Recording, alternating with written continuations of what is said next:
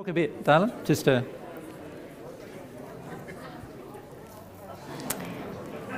Okay, we're going to start soon, everyone.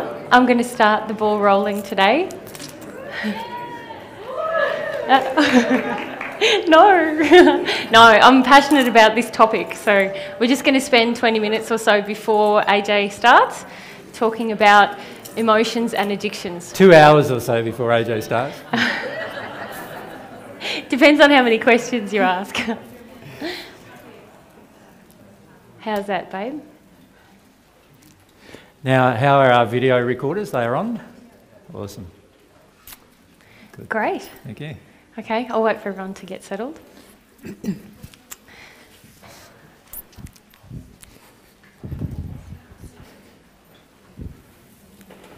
Is everyone comfy before we start? And does anyone who's new, just know that children need to be supervised at the centre at all times, and I think there might be kids' activities upstairs happening, so just so you know. Okay, as I said, I'm going to start the session today, and I'm going to talk about a subject that's been really pertinent for me recently. So it's about addictions and emotions. And I just want to take you through some realisations that I had about dealing with my emotions and how I was staying in my addictions and becoming quite demoralised in the process. So I had a light bulb moment after much frustration and crying, and that's what I want to share with you today. So to give you some context, about a month ago, I decided that I still had lots of walls and blocks up with my soulmate, and I decided I wanted to deal with that. I wanted to break all that down.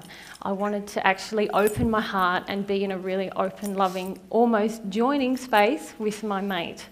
And it's something that I'd been dancing around for about 2 years, feeling like, yep, I'm doing it, and then suddenly I wasn't doing it, and getting quite emotional. And we were living in a place where we'd be coming together and going apart, and it was very tiring and draining. And we're still working through it.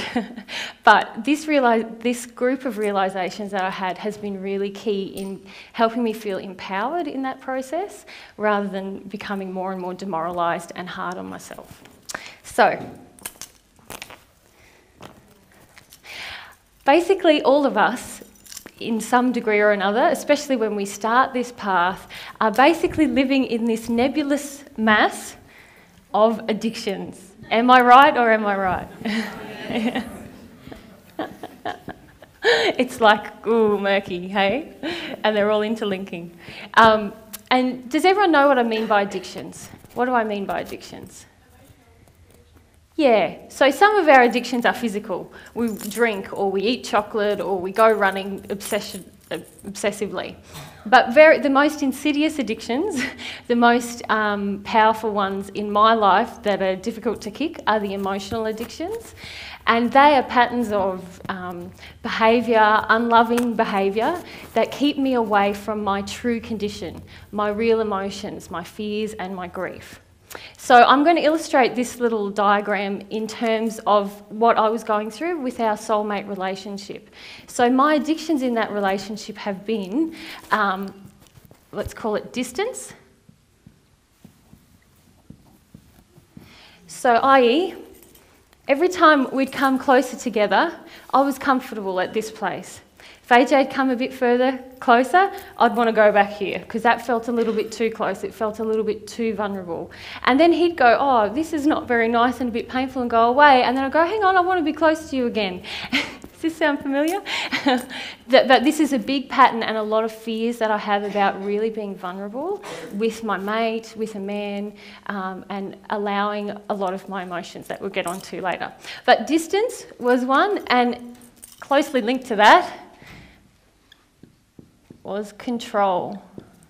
And that's been a big pattern in all of my relationships with men, and especially in my relationship with AJ. So a desire to control what happens, a desire for us to stay like this, thank you very much, and not go that far and not go that far. Let's keep this, I want it to be controlled. I want to know what's going to happen next. I want you to make me feel safe in this place.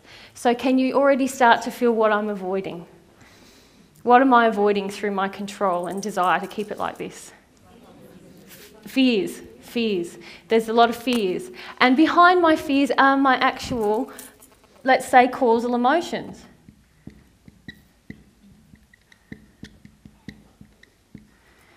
So my causal emotions with my soulmate consist of lots of things. They're my soulmate grief.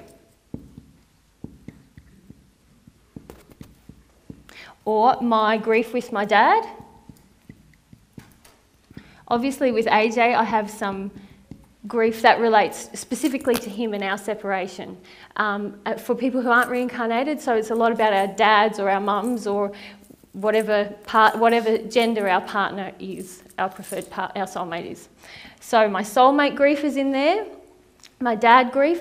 There's also my soulmate love is actually behind here. This is what I'm avoiding, this vulnerability, allowing my heart to open.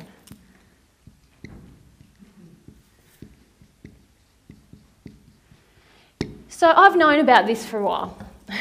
I've known that I've got these issues and that I'm avoiding these causal emotions. And sometimes I'd try really hard and I'd crack over into some causal emotion and I'd have a big cry. And things seem to be a bit okay. What I realised was that I was avoiding my fear. And it wasn't just fear. It was like this. It was a brick wall of terror. Utter terror. How's my brick wall looking? It's all in the diagram. I love the diagram.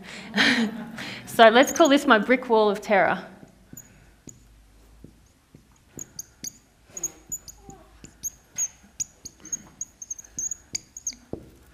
I'm actually terrified of going to this place.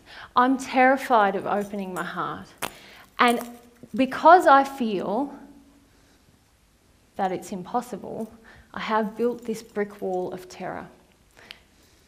So now what happens? What was happening for me, very commonly, and it happens to all of us, either because we live with AJ or we're on the Divine Love path and someone tells us, okay, not many of you have that example, but you have a discussion with AJ, or your law of attraction does this.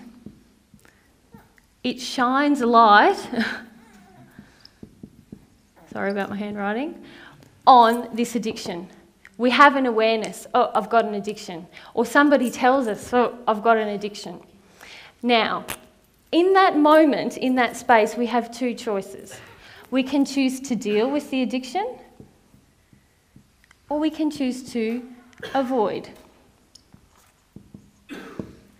Now, what was happening for me was I had a huge belief linked to my brick wall of terror and underpinning my addictions, which was, I cannot deal with, experience, and almost contemplate terror. That's it. Terror, the emotion. I felt like I can't go there. It's just impossible for me. So because of that, the light would be shone on my addiction. AJ would point out, gee, you're being controlling. I would recognise, wow, we've come close and then I've stepped back and it hurts. There's distance between us again. I'd recognise I have this addiction. I would go to deal with it, and then because I had this belief, I cannot deal with or experience terror, I immediately went, oh, it's all locked down. And I was so locked down to the point that I wasn't even acknowledging that I had terror. I was just like, I can't do it, I can't do it, I can't do it. And so what happened then was that I went over into avoidance territory. And this is where the damage can really happen, and it's been really powerful for me to examine the different things that I do in avoidance. So, can anyone think of what are some of the things you do when you avoid your addictions? There's a key one. Eat, yeah. Katrina? Self-judgment. This was my favourite. My favourite. Actually, I should clarify that, but we'll put it first. Self-punishment.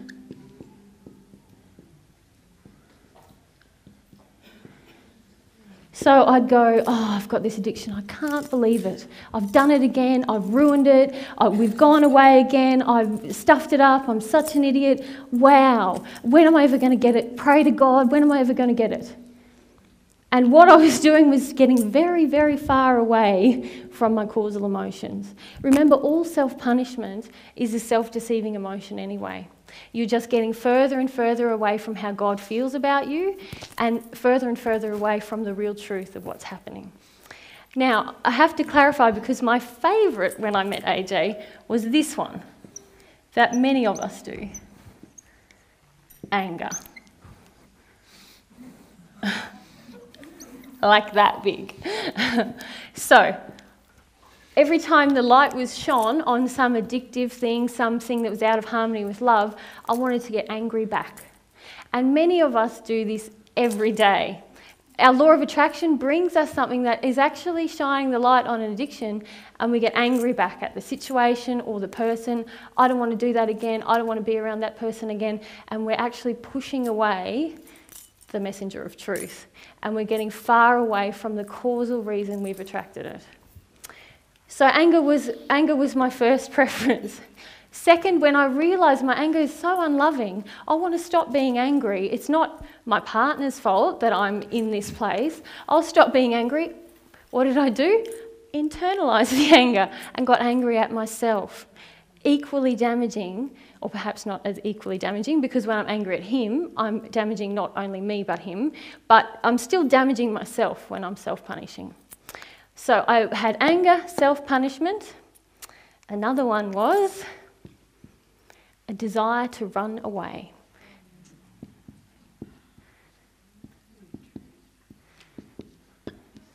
Now, lots of us do this, don't we? Oh, it's too hot in the kitchen, there's too much truth going on here. We don't call it truth, do we? It's too confronting. I need a break. I need to go away and just process my emotions. It's all about running away from the truth and staying away from the causal emotions that are actually being triggered. Or they're not being triggered, we're still avoiding them by being over here. And the last one is really an extension of the anger, which is to abuse others. Many people do this in this space. We desire so much to stay away from the truth of what's happening because remember we have this underpinning belief that helps us justify not only keeping the addiction but creating the unloving behaviour. We believe I can't deal with or experience my terror, so that justifies my addiction. I can't possibly change. And also, I'm going to resort to these things and feel like it's okay because I feel like I can't do anything else. And we're deeply in error in that place. Is everyone following along so far? Yep. Okay. So what I realised was that I was doing all of these things. I'd still remind myself about these things and sometimes try and jump over there, but what I was avoiding was this, the experience of terror and fear. And actually what was happening and what can happen, I'm getting a bit messy here, so I'll just... What very commonly happens in this situation is the light is shone on an addiction. We go, I should deal with this, I'm going to deal with this. We get this far and then, whoa, I'm too afraid. So we come back and we're immediately in these unloving behaviours. And what happens when we do that, every single time we do that, we have reinforced this belief. I can't deal with terror. I just tried and I couldn't do it and whammo, I'm back here and let's punish myself for that. And also what I did in that place, I just added some more bricks. I agreed with myself. I said, yep, I can't do it. And next time I go back, because I not only have the erroneous belief, but I also have the experience of trying to go there and not doing it, my brick wall got higher, it got bigger, it got stronger. Do you see what I mean by that? Yeah. I didn't challenge the fear, I didn't experience the fear, so I went, yep, it's too hard. I'm going back, and next time I go back here again, I go, remember that last time I couldn't do it either. So it seems even more insurmountable. Just going to have a drink. Ray, did you have a question? No.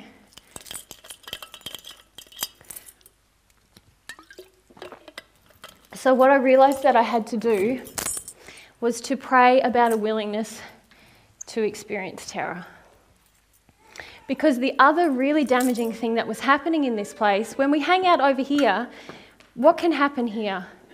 Any ideas? You get stuck, you get demoralised, you think, I'm not getting anywhere on this path. I see the addiction, I think I've got to process the anger, when really I'm in total avoidance of the fact that it's about terror. And yes, I might have some capping, causal, childhood anger,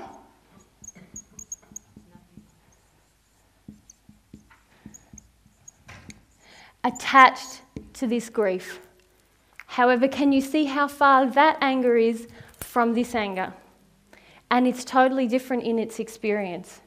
And you will go through some fear, likely, to get there. Does that make sense to everyone? Yep.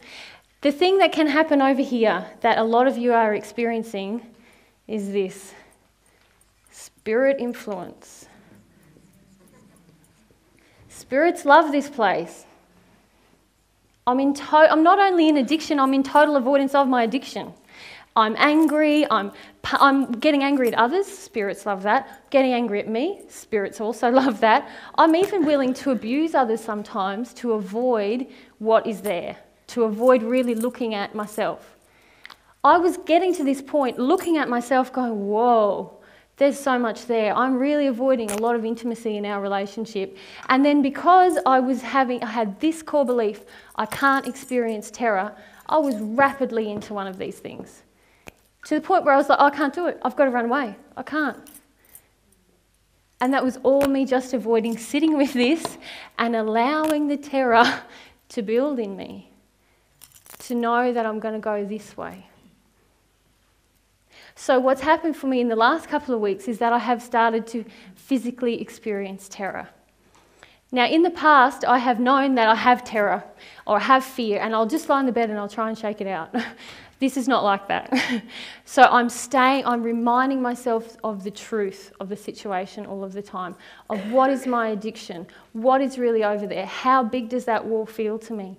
I'm breathing a lot, and I'm allowing whatever happens to happen. And I am doing some shaking and a lot of crying about that. But it's very different to... I was getting into a space where I was thinking, I must have to just bash a pillow for a long time. That's what it's all about. And it wasn't at all. Or I'd get into these really dark, self-punishing places and think, wow, like, what's going on? I feel so far away from God. I feel so far away from my mate. This can't be right. But I just simply was avoiding this truth that was making me feel like it was all justified. That my unloving behaviour was justified because I can't deal with terror. It's an impossibility inside of me. Does anyone have any questions? Joy?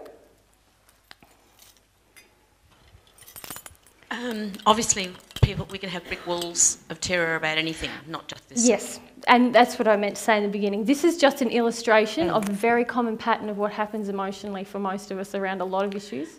And the other question was, so any time that I experience anger, am I avoiding an addiction? No, because remember I said you can have anger over here. But remember, our childhood anger is essentially an avoidance of our childhood grief. But sometimes we were so shut down in our grief and in our anger, we need to experience the anger to let it come out. But there's an important thing to note about anger. All anger is really an avoidance. So if we're spending a lot of time in anger, if we're bashing or we're huffing or we're punching or whatever it is, if we're spending a lot of time there, yes, we are in avoidance of deeper emotions. When we click into this childhood anger and experiencing, we will rapidly, if we're owning it, we will rapidly go into our causal emotion or our grieving emotion, the next layer. How would you describe the difference between that anger and that anger? That's a good question, and I want to talk about anger a bit today, because this anger, there's very definitely a feeling towards somebody else. Like blame? blame, I want them to change, I want it to be different, this is not, there's a lot of stuff coming out of me. And sometimes when we start to look at our childhood emotions, there's that going on. There's this feeling like against our parents. Now we're not truly processing in that place yet. When we connect to real childhood anger, there's a feeling of like, I just have rage inside of me and I've got to get it out. I personally am owning it. There's nothing coming out of me towards other people. Sometimes I might say some words and boom, I'm in it. I'm in this feeling of like, I can't believe this happened to me. This feels horrible for me. And I'm experiencing that and letting it go. Just be I've had a long, hard lessons with anger.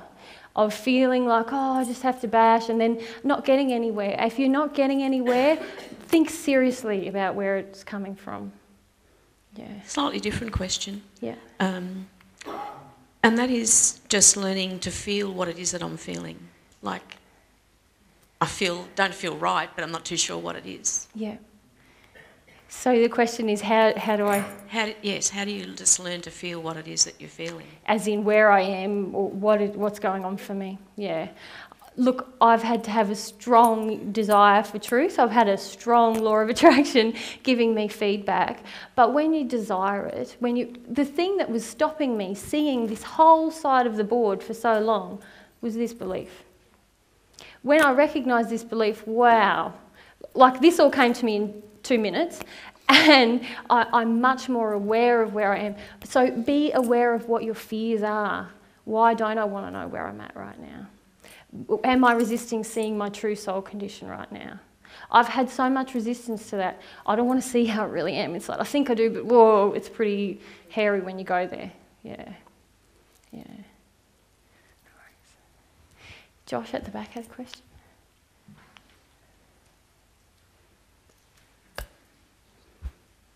I was just wondering, in that place where I can't do this, have you found that there's a childhood feeling there that you go through when you come to face that terror? I guess I feel like all through my childhood I was given the message that I can't experience my own emotions. So I'm not capable on my own to feel my own emotions. So I feel that a lot of this terror is sort of working through that. It's a feeling of like... That's what the terror actually is. Yeah, I mean, there's additional things, and I should probably put them in here, that probably go like mini blocks behind, that, like obviously for different sets of emotions we have bigger walls of terror, and they do relate to the content of the emotion. Like for me, there is so much grief within me that it does relate to the terror. Like part of the terror is about experiencing the grief. Does that make sense? So do you find that if you're, in the shakes, there's that grief coming? Yes, coming yeah. Immediately. It's like, I can't possibly bear feeling all of that. I can't possibly bear all feeling that. Oh, now I'm starting to feel that, So as you start to experience the terror, the emotion, of course, because that's the block, isn't it? But for me, it has been working through this. I can't possibly feel any grief. I can't possibly feel any grief. Oh my gosh, oh my gosh. Oh, my soulmate grief, I can't really feel. And so it's sort of, there's layers to it, if you like. There's a big brick wall for me. It's like double reinforced. And I was joking with Katrina the other day saying it's like got spikes out and barbed wire and double reinforced, and then I painted a pretty mural on it because I'm a nice person, But there's so I guess I'm saying there's many facets to my terror, yeah. But it's all coming now because I'm challenging this belief. I'm challenging it with God's truth. And in the end, when we're living in so much error and we're desiring to step closer to truth, we have to remind ourselves of God's truth. And that can open us emotionally. Otherwise, it's very tempting to get into self-punishment or get really lost along the way. Have to remind myself, actually, this is my error-based belief. Yeah. Is that clear? Yeah. Not really. Oh, no, you got I more just questions. wanted to say that,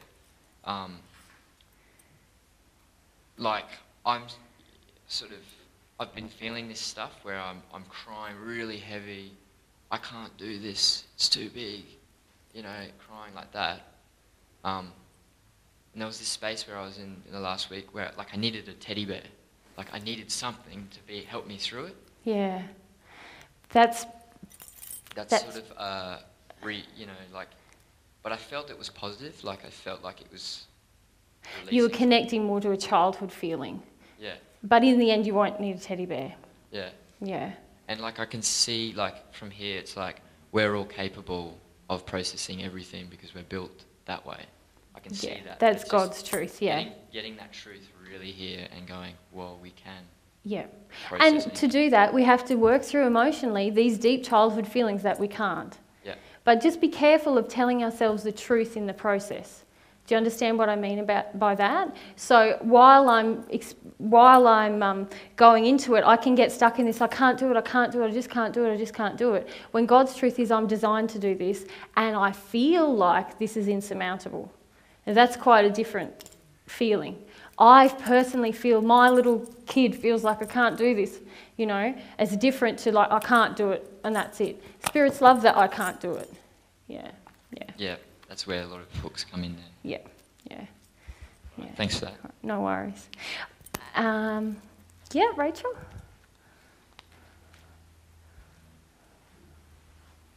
The other thing I'll just point out before Rachel asks her question is that in this place, like we can be going along on the path and progressing, we can hit an area where we have a lot of addiction.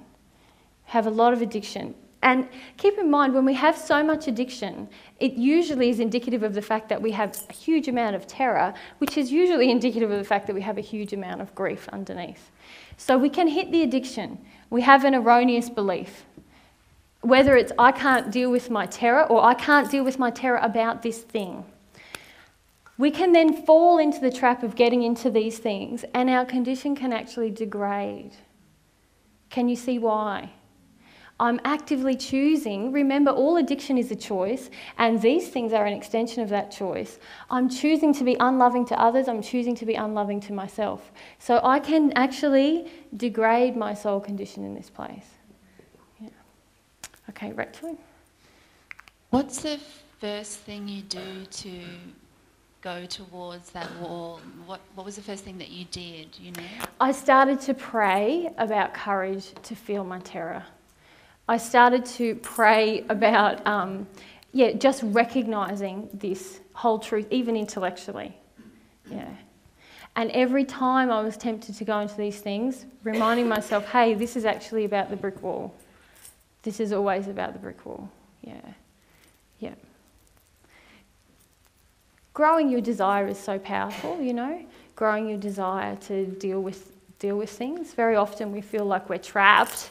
But prayer was really powerful for me in this place. And specifically with AJ, I mean, can you talk about a sort of certain situation where what was going on and what actually happened and what you did that changed that, or that too? I think I had, we were lying in bed one morning and we were discussing what was happening in our relationship, that I was still staying so distant, and I was crying, feeling like I can't do it. And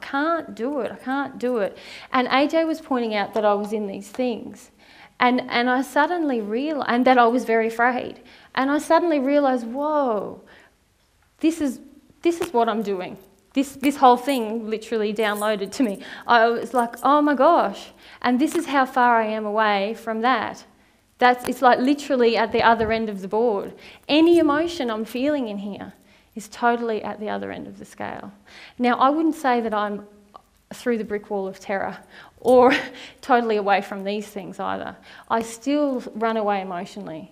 I still feel like, but I remind myself, I've gone away. I've gone away again. And I usually have some feedback about that. Remind myself this is about terror. Yeah.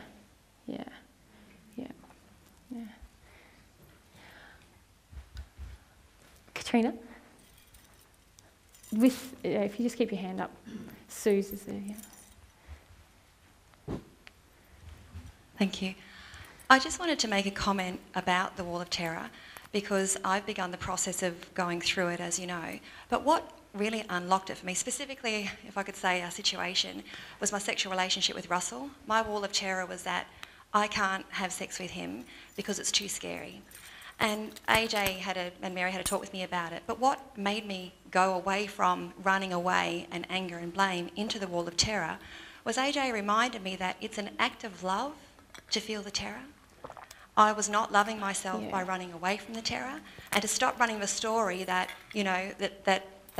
it's loving to run away, to tell myself God's truth. If I experience all my emotions, I'm in a state of self-love, which was really bizarre to shake and scream and feel terrified like I'm going to die and say, this is loving Katrina, this is loving Katrina.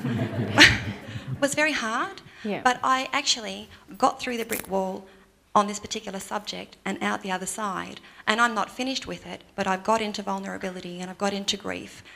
And in the middle of the brick wall was rage and terror all mixed in together. I'm crying and I'm screaming, I'm flipping out in the bed and I'm shaking like a leaf and I'm cold to the bone. But the reminder that this is an act of love actually got me into it. Yeah. Yeah, and I would say the same thing for me. I had to desire to see the truth of how unloving I was being towards AJ. Like, I had to recognise that this brick wall of terror felt like my hardship, I've got terror here, people, It's really hard and scary, This is my pattern. Like, feel sorry for me and my terror. And I totally did not want to see what I'm creating, what I'm putting on to people, not just AJ, other people, when I'm living in my terror, but specifically with AJ. And, I am still crying many tears about how much of this I have done and actually damaged the trust and love that was growing in our relationship. And when it grows and I fall back there, it feels devastating, because now I'm desiring more to see the truth and also seeing how much my terror has just a negative impact on our growth. Yeah, thanks, Katrina. Philippa, did you want to say something? Yeah, Mary, I just wanted to ask about self-punishment. That's a huge thing for me, and I just wondered if you could maybe share how you have handled that for yourself. I used to cry a lot in self-punishment, especially when I first started, or about a year into when I started really crying, because it took me about a year to warm up to crying. I spent lots of hours crying, beating myself up emotionally in self-punishment. And it took me a while to realise that a lot of spirits were involved with me in that process, and that I wasn't getting anywhere, like absolutely zero progress in my self-punishment. It was just nothing. I was the same at the end of the week as I was at the start of the week. And what I had to do was just start being really real with myself, that any time I found myself in self-punishment, say, yep, this is wasted. This is wasted emotion. I would stop myself crying. And I still, many of you who know me know that I still have issues with self-punishment. But I no longer cry in it. That was totally just helping spirits slow me down. And I began to feel them, I would get almost rageful with myself, want to punch myself. And the more mediumistic I became, the more I realised, whoa, this isn't even me here. This is just a group of people coming to assist me to stay away from the real emotions. So I had to just be totally honest with myself at all times. Self-punishment is not loving me. It's not how God wants me to be. It's not how God is with me. It's not even how my soulmate is with me about these issues. And I started it as an intellectual process. I'm stopping that now. Thanks. No worries. Gary, if you want to go just along to the end of the row.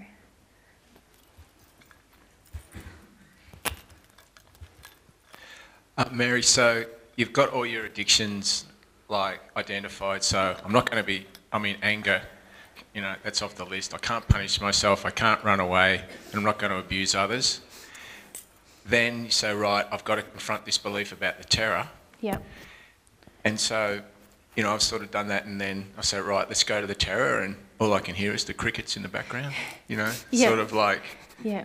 When you in that very space though, and this is where you've got to be careful about being self-punishing. That's again. what I do. Go into that. Yeah, you just slip straight back into it. It's okay to sit there and go, right, I'm wiping this side of the board, and I'm just going to sit with this.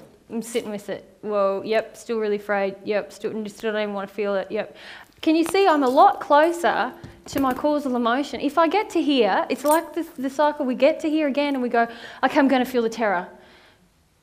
I'm not feeling the terror. Damn it, I'm an idiot. You know, I've just gone back there. So it's okay to go, yep, not feeling the terror today, but I know it's there and I know it's real. I'm going to write about the terror. What is it? If you're not getting it emotionally, start intellectually. Recognise where it's dominating your life, where it has dominated your life. Talk about the colour of the terror, you know, like really immerse yourself in the truth of it.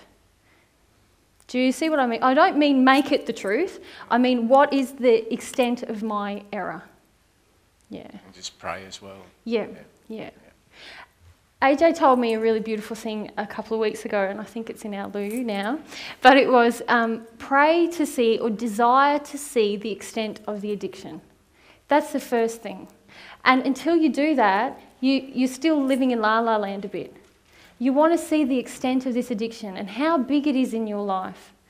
Recognise all the times you've done this, all the ways you've done this. I started a list of our relationship from literally the time that we met. How was I in addiction?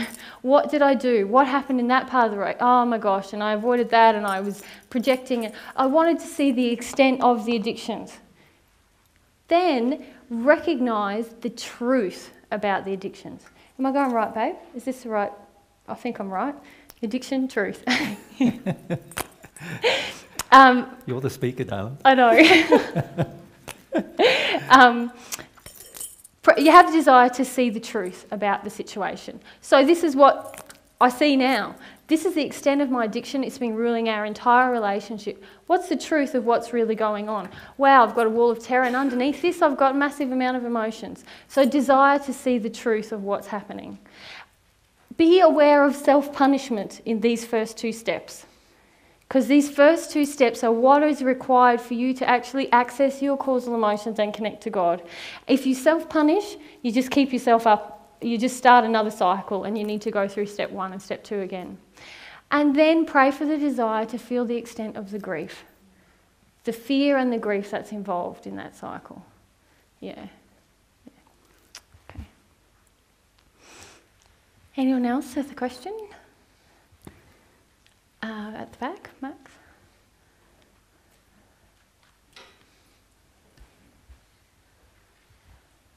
Mary, I have had a couple of instances lately of waking up in terror in the middle of the night, and I felt trapped.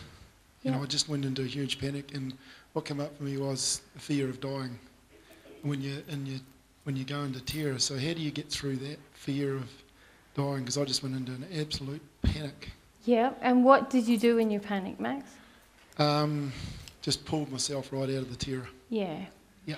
So two of my massive terrors, which are actually related to connecting fully with my soulmate, is about being tortured and being raped. So what I've been allowing myself to do is lie on the floor, lie in my bed, and just, it feels like waves to me, waves crashing over me, and that's what you were starting to experience when you woke up, of just terror. Powerlessness, terror, fear, and instead of my pattern has been to run away from that, shut that down, busy myself, I've just been lying there and almost inviting the waves of terror. Okay, I'm just going to let this pass through my body. And as it does, I often convulse, sometimes I cry, and sometimes it just feels like literally I can feel the, I don't know if it's adrenaline or whatever, going through my body, and just stay warm because you get cold in that process. Yeah. But just remember breathing, because breathing locks a lot of our fear down. Whenever I feel there's fear coming up, I just remind myself to breathe into this stomach place, use your whole diaphragm, and just let it crash over you. Yeah. And pray to God at the same time. Yep, absolutely. Yeah. Because a lot of us feel that we can't possibly experience that emotion. And the exciting truth that I can now say to you with certainty is that we can. Like 3 weeks ago I would have said, oh, I don't know about that. But you can go through it and out to the other side of it. Yeah. But just allow yourself to stay in that moment. Yeah. Stay breathing. Yeah, I just had another question about, and this is about the anger. Yep. I feel like at the moment that I've had a real band of anger, and I've just been trying to express that whenever it comes up any time of the day. Not much. Is it mostly childhood anger, or is it because I'm a bit confused about what's real anger, and is the childhood anger the real rage, or is it to be expressed as this is where you have to be really honest with yourself. This type of anger that I'm talking about, that I was going into, was an active attempt to stop someone shining the light on my addictions, to change someone else's behaviour or change a situation. So there's this type of anger. It's a very adult sort of a rage, and sometimes it's quite quiet and seething, but it's very definite. Stop doing that because I don't want to see the truth of this situation. So there's that kind of anger. There's the childhood anger that we talked about, which is like, it's usually where you've been shut down as a child in your grief. You felt angry and you've been shut down on that. So it's got a childlike sort of an expression. Like, it's not fair, you know, tantruming on the floor. Yeah. There is another type of anger that I have experienced, which is, it's like an adult tantrum, if you want to call it like that. Like, I don't want to bloody do this, God, that kind of a tantrum. It's a block. It's a block to feeling emotion. Yeah? And I am avoiding emotion in that place, but I have had to do some experiencing of that kind of rage. So I'm not projecting, well, I'm projecting at God probably in that place, and I'm just saying, I don't want to go there. This is really, I can see the truth on some other issue, and I don't want to go there. It's too hard, you know. And I've had to feel some of that anger, but the truth is that I didn't have to feel it. It was part of me. You have to desire to want to go to the fear and the causal, because you can sit in that place for a long time. Do you see what I mean? Like, if you don't desire to go underneath that, you can just stay in that sort of rageful, cranky place for a long time. And I did do that for a long time. Some of us have a fear of anger, a fear of this childhood anger because we were punished so massively for it. And some of us do need to go through this childhood feeling of anger in order to get to our childhood grief, because it's real. It exists within us as a capping emotion. So there's anger that's a cap, that's real already within us, and there's anger that's an avoidance, a denial, a rebellion, that kind of anger. So that's where you have to be quite sensitive to what's happening for you. Can you feel what's happening for you? I just feel I have this rage inside me all the time. Yeah. And like my whole life I feel very, very hot all the time. Yeah. I can feel it now. Yeah. Yeah. And I've never known what it's about, but I've realised lately that it's got to be anger because that's the heat. Yeah. And I don't anger know. or shame. Yeah. Yeah. It's quite likely that there's some childhood rage. That's what it feels like. But as you're experiencing it, remember, if I'm really owning this and I'm really desiring to go deeper, my grief is going to start to surface. Yeah. Yeah. Okay? Yeah, thanks, Mary. Right. Yep. Anyone else? Here.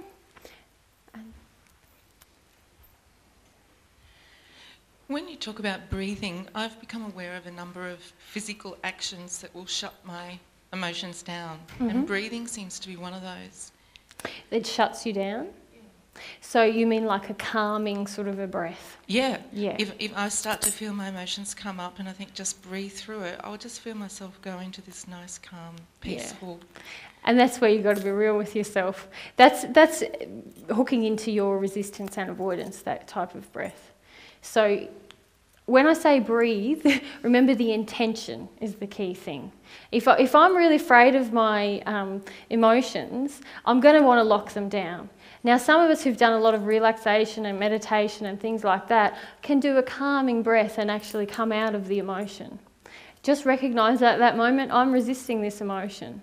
When I'm going to go into my emotions, and I want to, I will stay breathing. Especially fear seems to be the thing for me that locks down my breath. We were watching a movie the other day and AJ said, just breathe, because I was sitting on the couch not breathing. So that's very different, yeah. I use my intention very strongly when I'm processing. So if your intention is to get out of your emotion and you breathe, you're going to get out of your emotion. Yeah. There has been times that's been used, if I'm feeling angry, and just breathe so I don't take it out on everybody around me. Yeah. Rather than telling yourself just breathe, why don't you pray? Do you see? Like you could say, okay, God, there's an emotion coming up for me. How do I feel about it? Talk to God about that. If I tell myself just a blanket statement, just breathe, I'm not really desiring to see the truth of the situation. Do you see? If I desire to see the truth, if I desire to know what's happening inside of me, I'll use my breath in a way that's going to assist me. Yeah. But there's no, like if I have a blanket rule, I'm just going to breathe. I can avoid, actually, I don't want to feel this, or actually I've got anger on top of this, or I'm afraid of this thing and I'm just trying to do the grief, but I'm just breathing, and it's sort of taking me away from feeling what's really happening. So pray along with it, that the emotion will flow. And yeah, be conscious of and be taking a real breath. with yourself if you want the emotion to flow. Because sometimes I've kicked into this grief place, and as I said, I've avoided the brick wall of terror, and really I needed to focus there. So I can be praying with all my little heart, I want to feel my soulmate grieve, but that might not be the truth. The truth might be, I'm actually terrified right now, and this feels completely overwhelming. So I would talk to God about that. Be real with yourself and pray about what's really there. Yeah.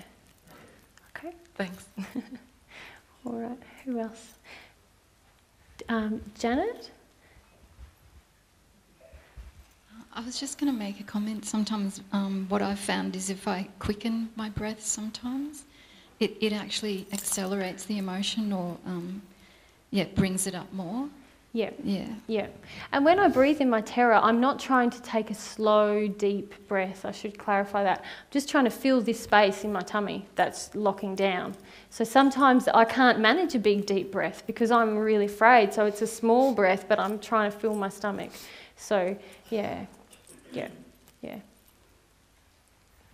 Actually, that's similar to my question. I find that I often will come into a kind of thing, and but nothing really happens. So and I'll shake all over, but I feel sometimes that I'm actually creating the shaking myself. Yeah, and that's where you have to be. Like when the terror I've been experiencing lately feels I'm feeling afraid. As I would sometimes get triggered around fear and go into shaking, and then just be sort of shaking and might go somewhere else, but I'm still shaking, but hang on, this doesn't feel quite right. When that's happening, you're not experiencing the terror. You've started, but you've lost it somewhere along the way. So, and that is where I do focus on my breath again, and the feeling that triggered this situation. So this breath where I'm panting sort of thing, what's that? Well, I think that's you locking, if you're in fear, you're locking down your diaphragm and staying up here with your breath. Okay. Yeah, so I'd focus on trying to get down there again. Yeah. Jen?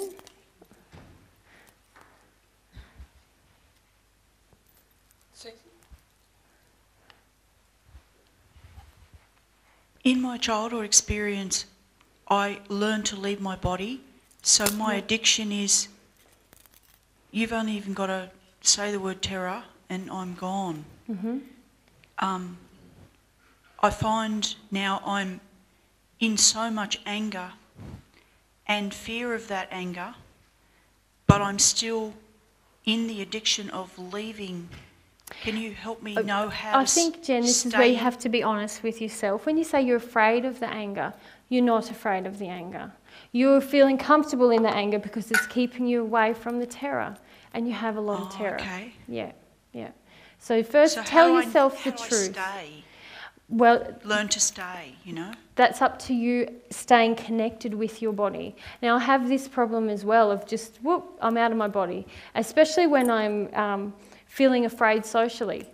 Suddenly I'm not connected to myself at all, and I think, oh, where am I? So it's firstly, like I said, recognising the truth of what's happening. Staying aware of that. Recognising when I go to anger, I'm still avoiding this terror place. And even, like I said to Gary, even if I'm sitting here and going, I'm really terrified, whoop, I'm out of my body. Okay, I'm going to get back in my body. Whoop, I'm really terrified. Now I'm out of... keep reminding yourself of the truth. Where am I at? Where's my body? Focus on your breath. Do things that move your body physically also, so you start to get the sensation of when I'm in my body, when I'm out of my body, what that feels like. And recognise the times when you're suddenly out of your body. What was happening right then? I can deal with, there's obviously a specific terror there, and I can deal with that in lots of different ways. I can set my intention and my desire to actually go and deal with those things instead of getting into the situation again and going, oh, I'm terrified, oh, I'm out of my body again. I'll leave that until next time I get in that situation. Instead, if you really want to deal with it, focus on, okay, when I'm in a social situation, I go out of my body. What am I afraid of? What is the fear all about? Okay, how can I challenge those fears? Rather than avoiding the fears, how can I get myself into more social situations? And that's what it feels like. What, I'm actually going to actively seek out these things? But this is so powerful. It is so powerful. Yeah. Thank you. At the back there, Jen? Other Jen?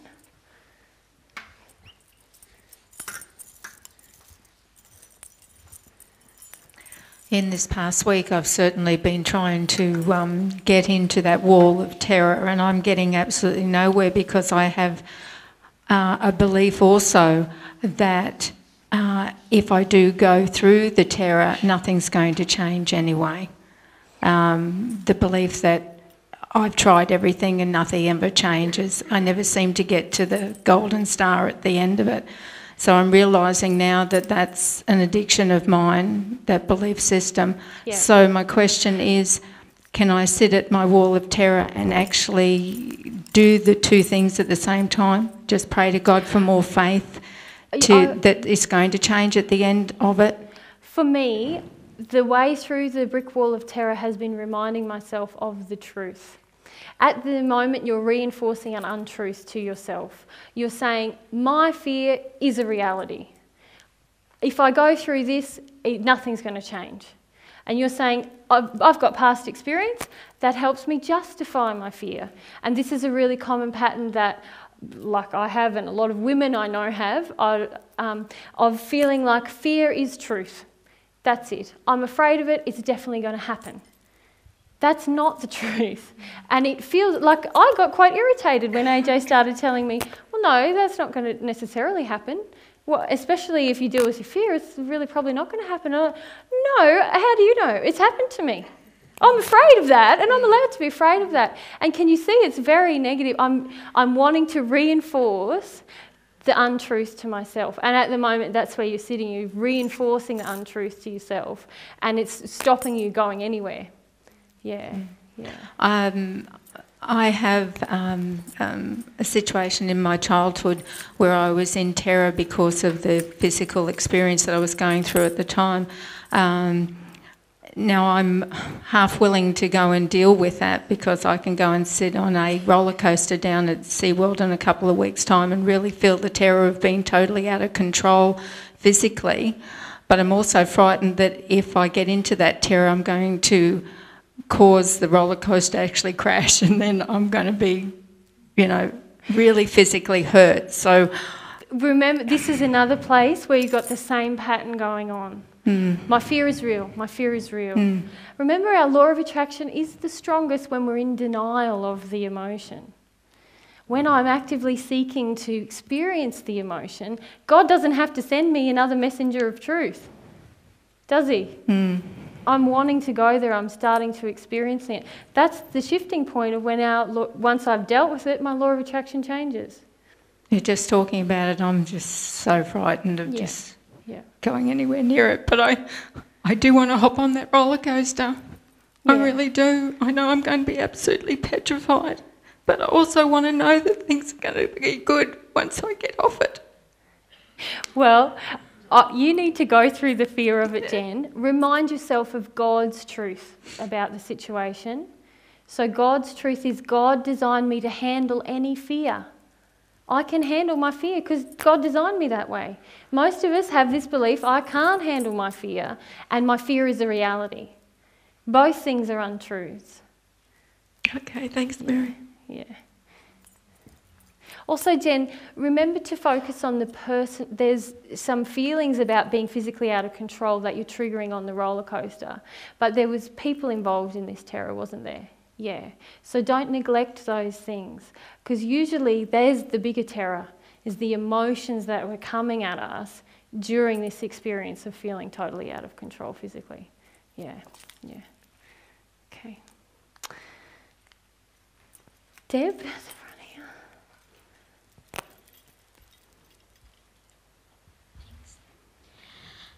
Mary, I feel like I'm in the middle of grief around my mum, around my soulmate not being with me, and around aborting my baby. I feel like it's just never going to end.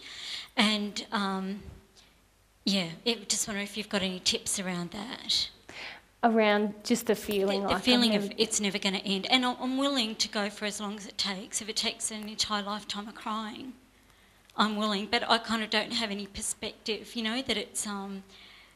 And this is part of the block, Deb, and I have this block as well. If I submit totally to my grief and despair, it will never end. That is actually a block to you fully experiencing and releasing this emotion. Can you feel what I mean by that?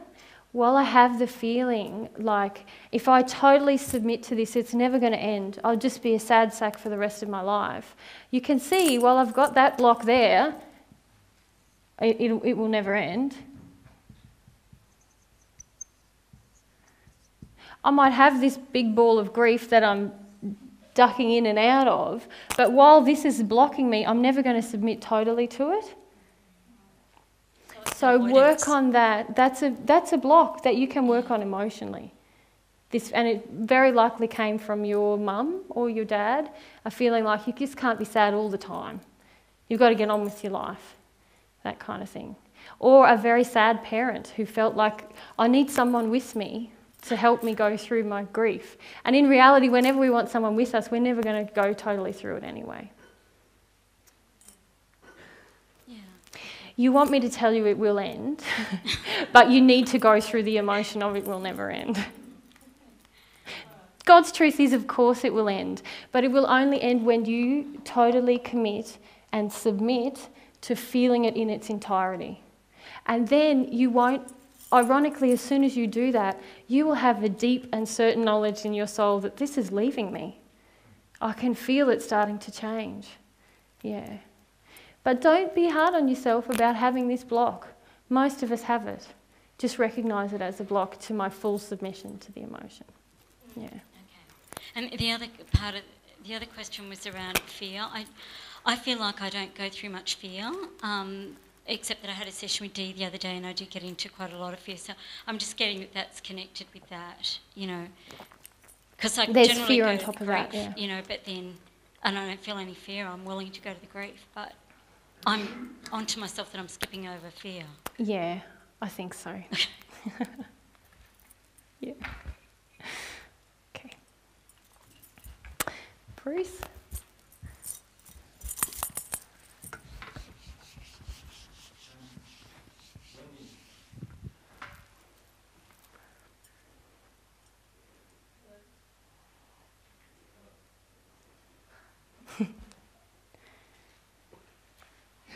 Hello. When I go into some of this, I go to a point, and I think I'm asking for God's help. Yep. And then I feel like I'm connecting to God, and then I'm off. I think. But when I come back, I know I'm probably more gone off with the spirit. Spirits, yeah. But I got a crack a headache. Is that an avoidance? Is that my... The cracking headache is you suppressing the grief. So you start to step into this emotional process, you start to open up, and then because you're very mediumistic and because there's still some resistance within you, you get, and if you be more conscious of what's happening as you start to step into the grief, you'll start to recognise the feelings that start to surface right before you're off somewhere else. Yeah, and it might be something like Deb's like, oh, I can't go into this, it'll never end, or this feels really out of control, or whatever it is. And that just constitutes a block That's a block that you need to work through. What's happening is you get to that point, your spirit buddies go, don't worry, Bruce, let's go on a fun-filled adventure and we'll call it God, and then you have a lovely sort of metaphysical experience, and then you come back and go, my gosh, my head hurts, and that's because the grief got totally suppressed in that process. I getting these feelings when I go there that I'm actually feeling it rise up the back of my neck, like that's how I'm sort of getting these sensations as it's happening, and I'm sort of catching myself sometimes, yeah. Yep, so you're recognising, oh, hang on, there's some kind of suppression happening here. Yeah. Thanks. Yeah, no worries. All right. Anything else? No, someone said. At the back, there's a question. Mary, can you tell me just how safe this can be? Because when I started going through my terror, it was grabbing me by the throat, and it got to the stage where I almost passed out and I was vomiting all over the place, and I think I pulled myself out of it after a while, because I can remember calling out, oh no, no more. And I think I pulled myself back out of it. Yeah. So firstly, when you said it was grabbing you at the throat, what do you mean? Choking. Something was choking me at the throat. Yeah. So do you feel I couldn't breathe, I couldn't think. And I felt as if I was passing out, but that was just a little later. Yeah. So it wouldn't be from the grabbing of that. So I feel like a few things are happening for you. You're still feeling like I can't deal with my terror. I can't do it. There's that core belief within you. As you start to go into your terror, I think some spirits become involved with you and give you terrifying experiences, which just reinforce the belief. And then also you go into a sense of panic, almost like a panic attack, and it shuts you down. Recognise when I'm in a panic attack, I'm not submitting, like I was explaining to Max, I'm not allowing it just to wash over me. I'm basically shouting out in my head, I can't deal with my terror, I can't deal with my terror, I can't do it, I can't do it, I can't do it. And when I do that, I'm going to attract a lot of spirits that will help me continue feeling that. And I can also go into a full-on panic attack. What I need to keep reminding myself is of God's truth. God created me to handle my terror. I can handle terror. I can handle any fear that I have. If I pray to God during this process and I have a desire to feel my terror, it will overwhelm me. I will experience it bodily and then it will be gone. I might throw up. The other day, I nearly threw up just from feeling terrified. But as long as I know I can handle it and it's okay and it's leaving me, I'm okay with throwing up. Some of us go, whoa, now I'm throwing up and I'm convulsing and this is really freaky and I can't handle this, and we shut it down. Yeah. Does that help any? Yes, it's just that I had gone through hours of terror, and finally I did ask God, I said, is this it? Because I started to come back to myself. Now, and just be aware that I straight away went into more of it. When you are experiencing your terror, you will be with yourself. And this is why I'm saying that I feel that spirits are becoming involved with you in this process. You will be in your terror going, I am terrified and I feel afraid and this is overwhelming. You will be connected to yourself, your own body. This is my experience. So when you're having this feeling of like, well, I'm coming back to myself, I just feel really pray about your willingness to experience your terror. At the moment, not since that, I haven't been wanting to. Yeah. What I'm suggesting to you is that you weren't experiencing your terror. You were having a terrifying experience which was helped by spirits. How can I shake them off? I mean, they've been hanging around so long. That's what I'm saying. You need to have a sincere desire to challenge this belief within yourself. And even if you're like Gary in the start and go, I've got a brick wall of terror and I feel I can't experience it, and sit with that and pray about that and tell yourself the truth about that, write about what it is I'm afraid of, and desire to experience my own terror, then you're going to start to move into your own terror. When you are sitting there going, I can't experience my terror, but I really should, and I'm going to, and okay, right, and that's when spirits can become really hooked into the process with you. And when I'm afraid of spirits and I'm feeling like I can't handle my terror and God didn't create me to do this, spirits can get even more hooked into that. Have you tried processing just your fear of the spirits? The other day what I did was I lay on the ground and I feel a lot of spirit projection towards myself and AJ. Yes, I do too. That's quite violent and yucky. And usually I'm trying to block it out all the time. I lay on the floor and I went, I'm going to let it all in. It was terrifying. I lay there and I felt like literally they were this close to me, and I just allowed my absolute terror to wash over me. That is experiencing your terror. When you feel like you're out of yourself and you're having these kind of other experiences, I feel that spirits are very much hooking into your fear of them and your fear of your terror. Yeah. You can do it. God created you to do it, to be able to do it. I seem to have so much opposition. And this is why I say maybe focus on the feelings around that. Focus on your fears around spirits. Focus on this feeling that everyone's against me. They're blocks to you actually just purely experiencing your own terror.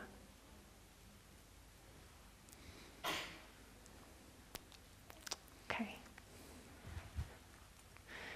All right. Does anyone else have any other questions? We'll leave it at that today. Is anyone feeling terrified? I feel so empowered having hit on this. Oh, there's someone with a question just here.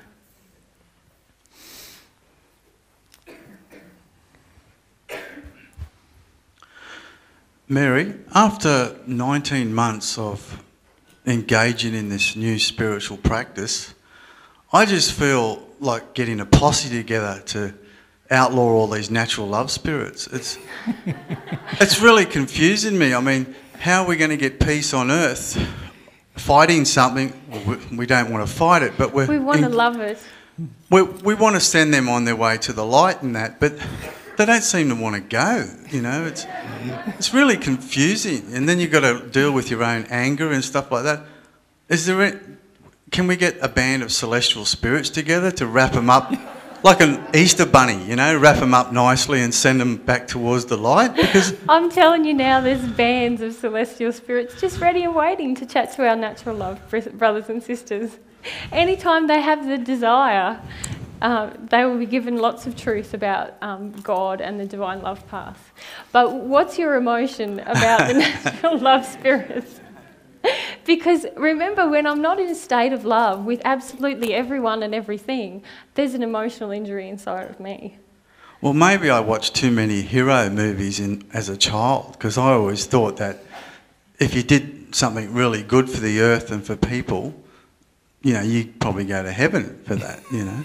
But obviously that's not going to work because they have free will themselves. And oh, you mean if we'd be doing something really good by rounding up a posse and shoving them all along their way? Is that what you mean? Well, Hollywood seems to be bent on making a lot of money out of these movies where there's a hero. And I was wondering if there's any heroes in the celestial world that could come down to the natural love world.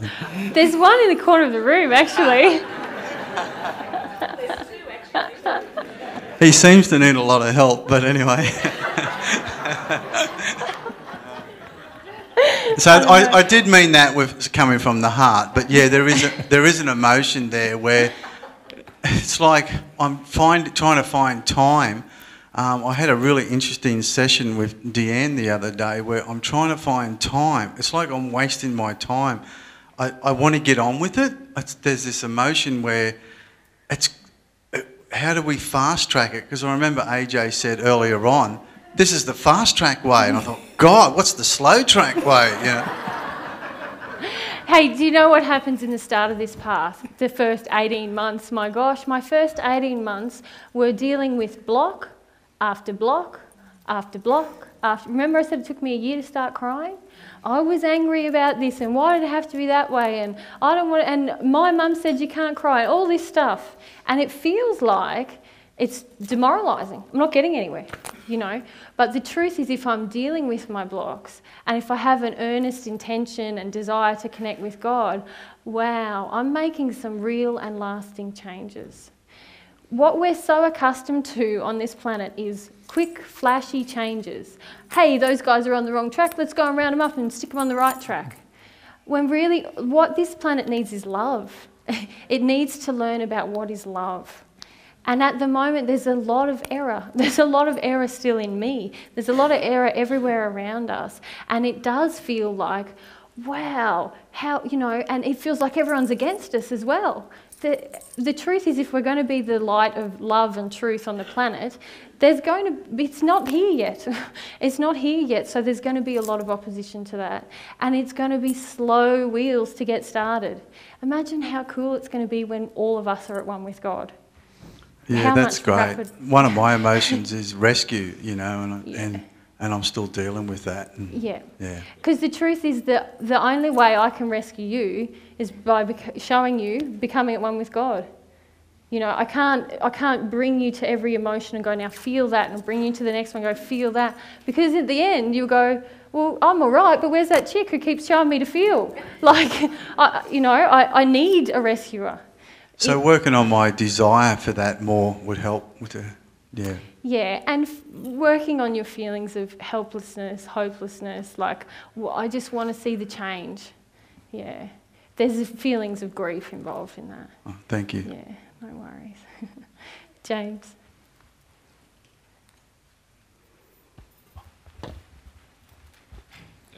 As the last speaker was talking about that, I thought, here's a whole room full of natural love spirits sitting here learning that it's only us who can do it for ourselves. Yeah, well, yeah, absolutely, yeah. Someone else had a question at the back. Is it Brian? Yeah.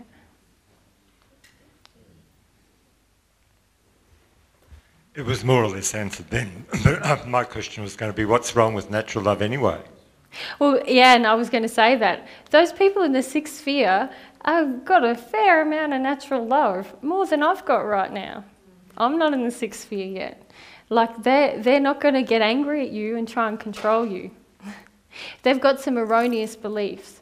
But why wouldn't we have as much compassion or understanding and respect for those people as we would for anyone else on the divine love path? Yeah. And at the back. Mary, I've missed a bit. But are you saying that, like, I imagine that every causal emotion or every real grief that we have, every error, there is a brick wall of terror kind of in front of it? Yeah, there's a terror, otherwise it would be flowing out of it. There's a fear, otherwise it would be flowing out of us. The issue is that some of us create massive addictions that are on top of the fears, that are on top of the causal emotion. And it's a process of like recognising that, breaking that down. Now, a lot of us, it's not a brick wall of terror. No. Like some of us just have a bit of fear, and some of us, as we work through certain blocks about certain things, I can guarantee you, when I'm through with my brick wall of terror with my soulmate, every other emotion is going to be a breeze. I'm going to work through a lot of blocks about what it is to feel other people's approval. This is a huge block. To be a woman who desires to connect with her soulmate in a purely vulnerable, totally connected way. I'm not only having to deal with my grief with my dad, there's a hell of a lot of women that don't like that idea. And I want the approval of my mum still, so I'm going to have to deal with that as well. So I'm dealing with lots of blocks. If you go to your biggest fears, your biggest terrors and your biggest emotions, you're going to progress the most rapidly. Which is why I said to Jen, seek out the things that terrify you. Thank you. No worries. Okay. Would you like to add anything, babe?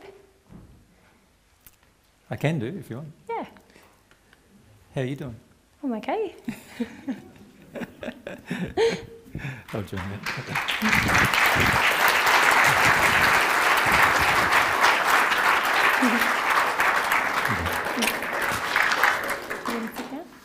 No, you stay here. I just wanted to point out, Mary hasn't given you much background of all of that discussion, actually, as Mary is apt to do. But Mary had sort of all of that sort of vision, if you like, come to her in a moment when we were discussing the whole process of addiction, and addictions being choices that we make. And one of the things that most of us don't realise is that all of our addictions are always a choice. They're something that we're choosing to retain within us. And we choose to retain our addictions because they feel like a more powerful place.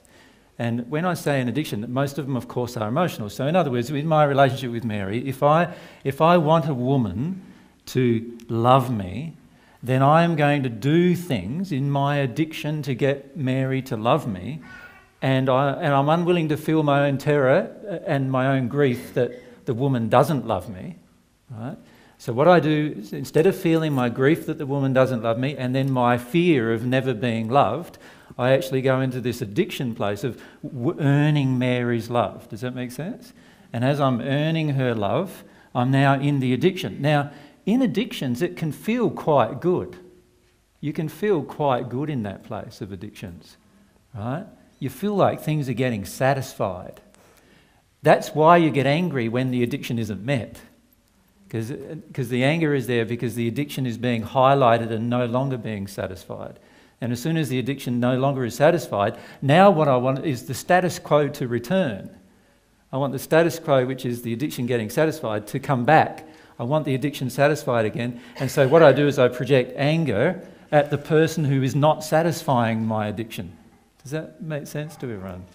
So, and when we were discussing it together, and Mary discussed it a few times privately with people about the blockage of the addiction, when Mary drew the big thing of addictions, right, we need to come to understand that they are choices that we are making. We are making the choice to stay in those addictions. And we make the choice to stay in those addictions so that we don't have to feel the terror, and so that we can stay away from, as Mary drew, the causal emotions. And so what happens is every time something happens in our life, we have a choice. We have a choice to, as we have said, and as Katrina brought up, we have a choice to be loving to ourselves even, and to be loving to yourselves really means being loving enough to yourself to feel every single one of your own emotions. That's how much love we need to finish up having for ourselves, that we're willing to feel every one of our own personal feelings. And so that is that direction. This direction, where we don't want to do that, is a choice too, a choice to not feel every one of our own personal emotions. That's the choice that we're often making. And the choice to go into anger, blame, and all those other things are just ways for us to avoid the fact that we're actually in addiction. And that's what Mary was pointing out to you, I feel, a lot today. But can I just bring up something specific, and that is, terror is just an emotion. The problem with it as an emotion is that we view terror as an emotion that's impossible to get through. But it is just an emotion. It's not a truth. It's just an emotion. And in fact, every fear is actually the opposite to truth. So we've got to remember that even our terror is just an emotion that all of us are capable of actually experiencing. And so therefore, it being an emotion, you're not going to be able to intellectualise yourself over it. You're not going to be able to avoid it. And can you imagine, every time, this is what's happening for many of you, is you notice your addiction, you do what Mary was said, you try to jump over into the causal emotion, you get a little dribble or two out, and of course the terror kicks in anyway then, doesn't it?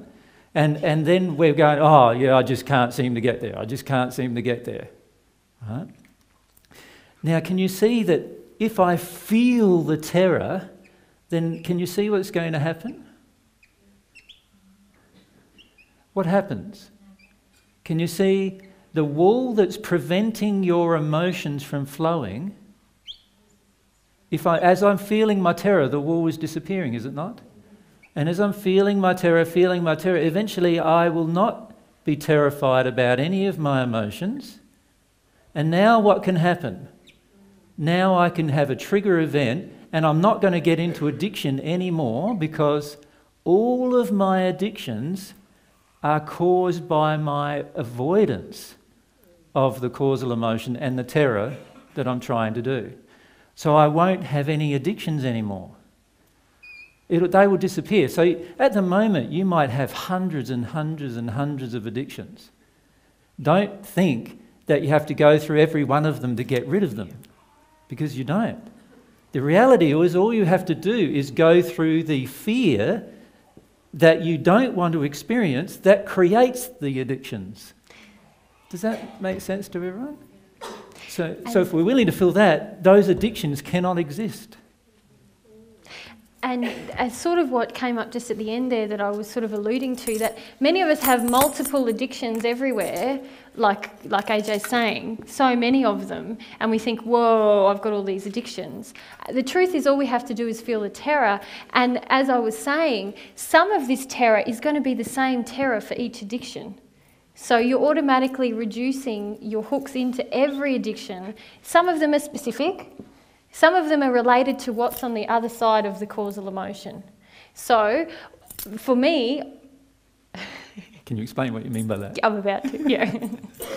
For me, I talked about, I have fear about feeling my soulmate grief. But I also have fear about feeling my soulmate love and being in a total space of connectedness and vulnerability, because I feel we'll be attacked. So this is even the pure more. you, is it? This is the healed emotion. Yeah. Yeah. So some of my fears are about that thing. Some of them are just about feeling grief in general, and some of them are about the specific grief. So the more that I deal with... I'm sorry, I'm got all funny because you're looking at me. She's so good to look at, and then when I look at her, I get in trouble as well.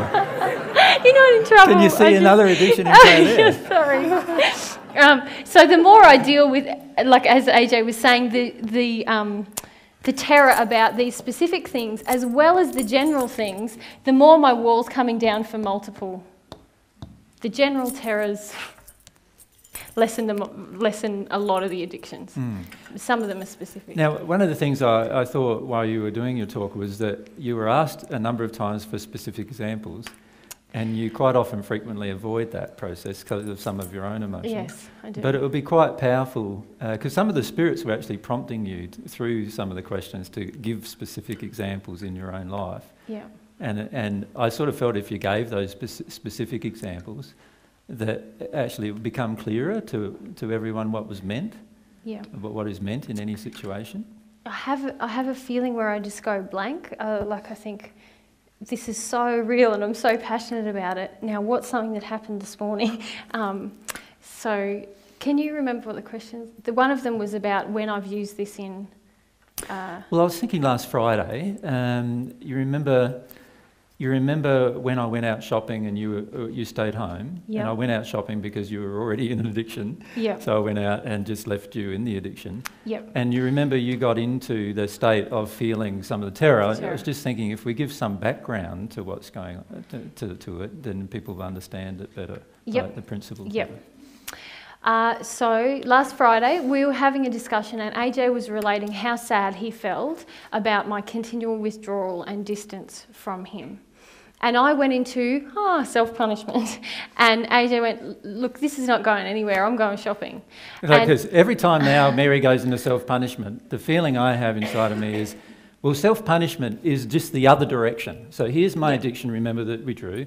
And when we make the choice, we go out to this, when we make the choice to even avoid the fact and come face to face with our addiction, we go into one of these emotions. And one of those emotions that Mary mentioned was self-punishment, right? Of course, we also have the emotions of anger towards others. And now the emotions of I want to blame somebody else, I want to punish somebody else, I want to make somebody else suffer.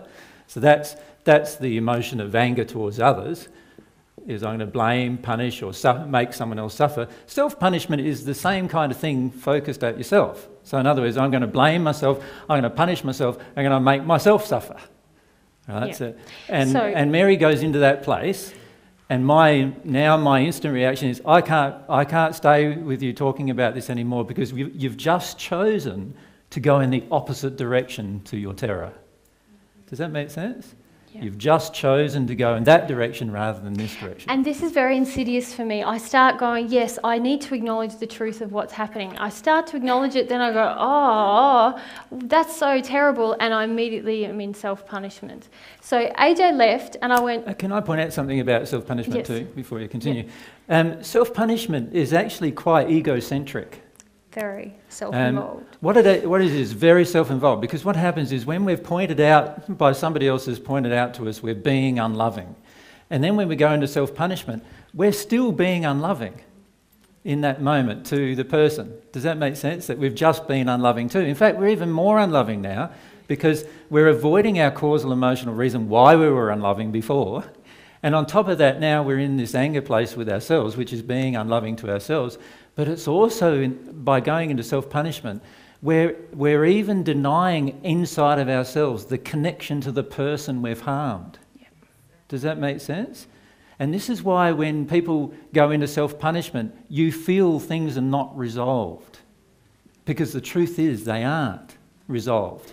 Because while the person's in a place of self-punishment, they will do it again, guaranteed. So let's say the act that somebody took was, they just treated you unlovingly briefly, for a brief moment, right? And then you point out to them that they were just treated you unlovingly. When they go into self-punishment, they are actually giving themselves the approval to do the whole thing again. You set up what's called a punishment reinforcement cycle. And there's psychological terms for it, actually. Where if you're willing to punish yourself, then you're willing to also go ahead and do it again as long as you're willing to keep punishing yourself. Does that make sense? And this is set up, you see this a lot happening in religions like the Catholic religion, where there's huge amounts of guilt involved in the religious practice. And what they're doing is, the idea is, if I punish myself, then I can feel guilty, but then when I feel guilty, I now can go off and do the same thing again, as long as I'm willing to punish myself afterwards. Does that make sense? And so when you take away from yourself the willingness to punish yourself afterwards, you now come face to face with the deeper emotional reason why you've been doing that, and you won't allow that cycle to continue. Does that make sense to everyone? Yeah. So what happened was, I'm aware of my chart now, and so as this thing was happening with AJ, we were talking, I went, no, I want to see the truth of what's happening. And I decide to myself, I want to see it. I start to see it. And then I very rapidly ping pong, over here, over to here. And AJ goes, that's it, I'm going, this is non-productive right now. And I Better off having a surf. Or doing some shopping, as I did that day. More caring for me. But anyway, what I very quickly did after he left is I went, hang on, I've just reintroduced the pattern that I've always had. And I went, okay, let's look at what really just happened and the truth of what happened. A big pattern in my family is that it's so terrible to admit that you've been unloving to another person. You should punish yourself and, really beat yourself up because you know it's wrong and bad. And the other thing that is going on for me is that I have an emotional memory of being quite connected and loving towards AJ. And so when I catch myself being very unloving, I feel the contrast between the two states. I feel how it should be, because this is how it was and it was so beautiful, and then I feel how I have been, and it just feels almost unbearable. It's not though, that's my error. And I immediately go into self-punishment. So I decided I don't want to do that anymore. And what I did was, instead of trying to skip to the causal emotion, which is my other pattern, what I would do is try and go to the grief, go to the grief, go to the grief. I went, I'm actually terrified. I'm terrified. It's okay to be terrified. And I did the breathing thing, you know, the good old breathing, which has never worked for me before, by the way. but this is where desire and intention is. What were you terrified of, though, babe? I was terrified of stepping closer to you. I was terrified of feeling. So terrified of having a closer relationship. Yeah. I sat there and I went, he's right, I'm so distant from him. That feels awful. I went into self-punishment. I'm an idiot, what's wrong with me? Then I went, that's not it. And so then I reminded myself, okay, let's just imagine you're going to be totally open, Mary. And did the breathing. Before I did 3, I was like this. I couldn't stand up properly. And I lay on the floor for the next hour and a half, allowing myself to feel I'm going to be connected with him. Spirits are going to attack us. We're going to be much brighter, and then everyone will come for us. I'll have to feel all this grief. It feels so immense inside of me. I can't believe I can fit it into my one body, you know. And I just let myself shudder and shake about that terror. By the time AJ got home, I was much softer. I wouldn't say that I was through all of my terror, but I was much more open-hearted, wasn't I? Yeah. Totally. Yeah. So one of Mary's deep core beliefs is that if she joins with me again, that's the beginning of the end for us. Does that make sense? Like, there is so much spirit attack now occurring, even from many times our friends, through our friends, just through their different emotions. There's so much spirit attack occurring now. Mary has this belief that if she gets into a better condition, there's going to just be more attack, and more attack, and more attack. Again, every new condition she improves to, she feels it more attack. So one of the core emotions that have been driving much of Mary's anger towards myself has been wanting me to get into a worse condition. If I'm in a worse condition, then we'll be attacked less, is the underlying belief. It wasn't very an intellectual process, but that's what was happening. And also a feeling of wanting to justify my fear.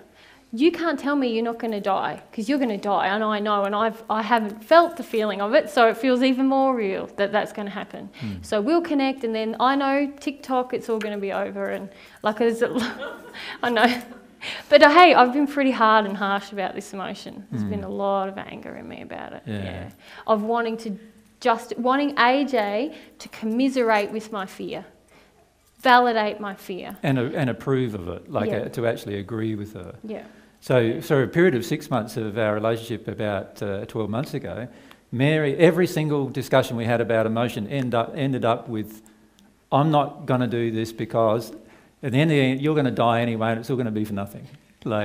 So it got back down to this same fear, and I said, well, just go into that fear, But by then, Mary was generally in anger rather than fear, and staying in that place. It's been a huge block for me to have somebody understand my grief and terror. You know, if you understand it, I feel valid and I'll feel it. But you should understand how this was really hard for me. This happened and it was bad and I'm afraid, and you can see what's happening energetically, hey? Big demand. And even when he comes, like what I was saying to someone earlier, even when he comes towards me and commiserates and goes, you're right, dear, that was terrible and it could happen again, and I'm just staying in my addiction and needing someone to go through it with me, and the truth is I can't go through it if I'm needing someone else to be with me. I'm always going to be holding on to them. I have to let go of them, and then I will submit to the emotion. Let's point out something about terror. Terror is always about the past. So if you can just remember this, that it's always about the past. But what we tend to do with terror is we tend to make it about the future. Can you see? Like, if we can just acknowledge, yes, these terrifying, so for myself and Mary, a lot of terrifying events happened in our past. For both of us, individually and together in our relationship in terms of how they affected us. So a lot of terrifying events occurred that we now remember as terror, or I've been through a lot of it now, but Mary's yet to go through a lot of it. But it is in the past. But while the terror remains within us, what we have a habit of doing is projecting it onto our future. So for example, if you got hit by a car and you didn't physically hit, your body hit by a car, you got partially ran over, let's say, right? And you were in hospital for 3 months in recovery, you had your legs pinned and your hips done, and all these other things happened to you, and you slowly recover, and 12 months later you can start to walk again. And you imagine how much trauma you've been through now after this experience of being hit by the car, and the trauma of the following painful experiences of your body getting readjusted so you can even walk again. And so you come out of the hospital. Now, it's going to be very, very tempting for you to not walk across the road. To avoid crossing the road. Isn't it? Based on the past experience. And what we have a tendency to do is that because we become so embroiled in the past, we then project that past, because it's an emotion within us, we're now projecting that past onto our future. And as we project that past onto our future, what we're deciding to do in that moment is to live our future like our past was, or to live our future to avoid our past, which is a very, very damaging thing to our soul. And the more damaging your past, the more damaging it comes to your future, right? Because you're projecting it onto your future. Something really powerful that you explained to me, because I have yes, a lot of terror in my past, and have wanted to believe that it's real, like I was saying before, defending it, like it's really going to happen, AJ, and I know it. And what AJ said to me, and just to extend his analogy about the person who got hit by the car, the truth is the person who got hit by the car and got totally pinned and whatever, went through a lot of personal pain, when they go to cross the road, they're going to be fairly aware of the cars, aren't they? And so they have a new, they've been through something, they have a new level of awareness. Very often we go, nah, all cars are just going to come out of nowhere. The truth is, if we've been hit by a car, we're actually going to be more attentive to the cars. If we've experienced the emotions that caused us to be hit by the car, then we're going to be very perceptive about the state we're in when we're even crossing the road, let alone the cars. And what I was doing was saying that terror in my past, men are going to harm me, it's going to happen, it's real. And AJ said, you're never going to be that person again. You're never going to be in that situation again. And if you deal with the emotions involved in this, you're going to be so sensitive, so aware of your own emotions, you're going to release your law of attraction, and you're going to feel the people around you very clearly. But I still wanted to say, no, there's danger. And this is why I was emphasising, tell yourself the truth. Be aware when you're lying to yourself constantly, because it just stops you, it just shuts you down. So a lot of discussions we were having, Mary was trying to tell me constantly that what the terror events of the past always were going to happen again. Now, I can certainly acknowledge the terrifying past, and I can certainly say to Mary and commiserate with Mary of the truth of how that past was terrifying, particularly for herself at the time. Does that make sense? So I can acknowledge that. But what I can't acknowledge is the untruth that it's all going to happen again. Because that all happening again is dependent upon us releasing the terror of the past. If we hold on to it, then there's a high chance that many of these things may happen again. But if we release it, the chances of it all happening again are very remote. Does that make sense? And the same applies to all of your lives with regard to all of your terrifying past experiences. To give you an idea of the extent of my terror, I actually got really angry at AJ for even just pointing out that initially when you told it, hey, I was so irritated I had to leave the table. I can't believe that. That's how challenging it was. From memory, she went out punched the bag I can't remember. outside, just that. misstating the truth of it. Yeah. So that and there was a lot of he doesn't understand, going on there, wasn't there? There's a lot of not wanting to feel the grief of the feeling that I didn't understand. Yeah. But that indicates the level of the terror. Yeah. That's how resistive I was. Yeah. And by the way, the size of the addiction indicates the size of your terror. Right? So if you find there's a certain area that you've got a very large addiction in, then that also indicates the size of your terror. By the way, it does not indicate the size of your grief. Because it's amazing how many times our grief is only this big, but our terror happens to be this big about feeling this much. And I think that that's because of a number of things. Some of the messages we're given as children, but because many of us have come up to this wall and gone away from it again, and come up to it and gone away from it again. So we feel like it's ginormous, and what must be behind it must be a monster, when actually, once we start to release, it's actually terror building on terror. Yeah. So the only monster is really the terror itself. That's often the monster. And if you can get through that monster from an emotional processing perspective, if you can get through that, you'll find every single other emotion you ever deal with is much, much easier to deal with than that. And you'll feel pretty confident that you're going to be able to handle any emotion in your entire life. And this is one of the things that unfortunately we're not taught as children, and that is, we're not taught as children that terror is just an emotion, just like any other emotion, because most of the time, our parents, when they instilled the emotion of terror in us, were terrified themselves. And you imagine you were just like little, maybe 2, 3 years of age, and you're looking up at this great big adult. So you're down here looking up at this great big adult, and the adult's terrified. What do you think you should feel? Like, if the big person's terrified, then what should the little person feel?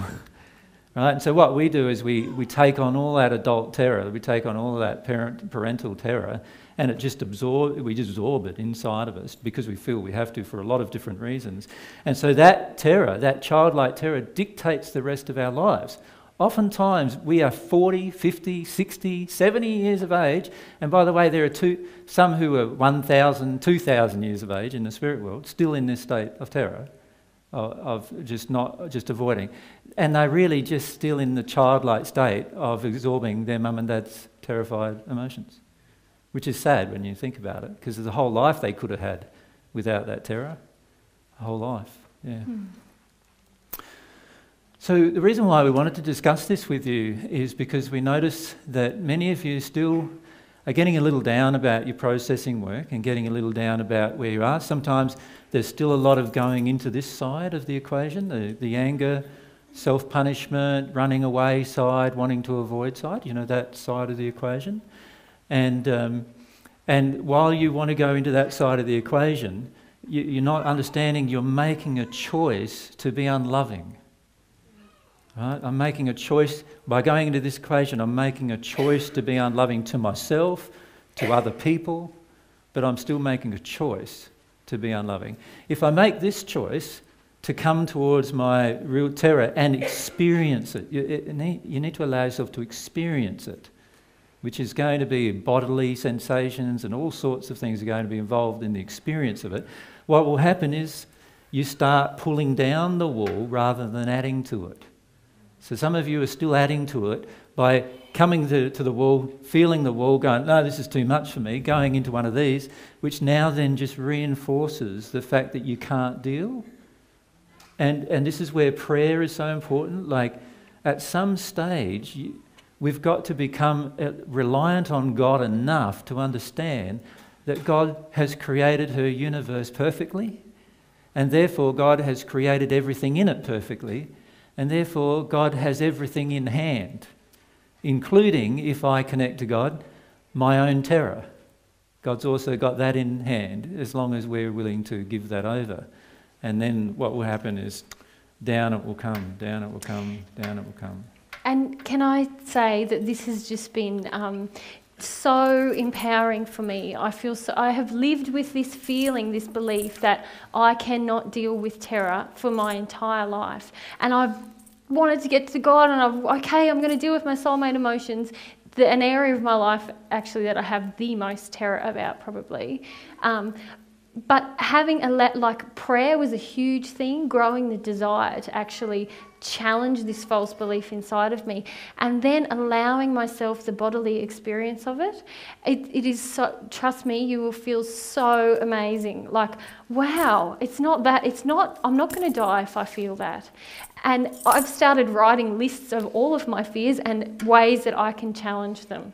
Now, I'd done that before, but there was definitely a different sense inside of me. This is why the breathing thing never worked for me. I was like, nothing, nothing.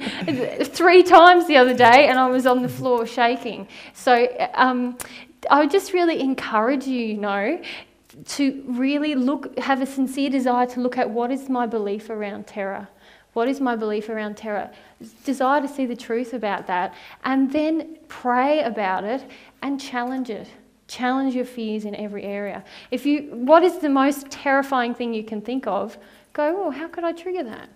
How can I immerse myself more in an experience like that? That's not unloving to myself. That I'm still going to be okay in, but that I can actually trigger the emotion that's sitting within me.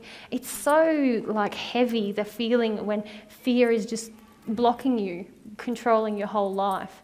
When you start to break down the walls, it feels really good. And one thing that Mary's found is that she's had a lot of times when she felt that emotion of, I just can't do it, I just can't do it, I just can't do it. Many of you have felt that too in your work on the Divine Love Path, with your emotional work. I'm just not going to be able to do it. But the beauty of confronting your terror is that every time you do and you get through it, you realise, I can do it. It's very motivating. And it's a very, very powerful feeling, that. A very powerful, positive feeling, realising, wow, I can actually do this. With God's help, I can do anything. And you get to this point where you start having some confidence, not only in yourself, but also confidence in God, because that's a part of this. When we're just avoiding our terror, do you think we've got much reliance on God in that place? Not really.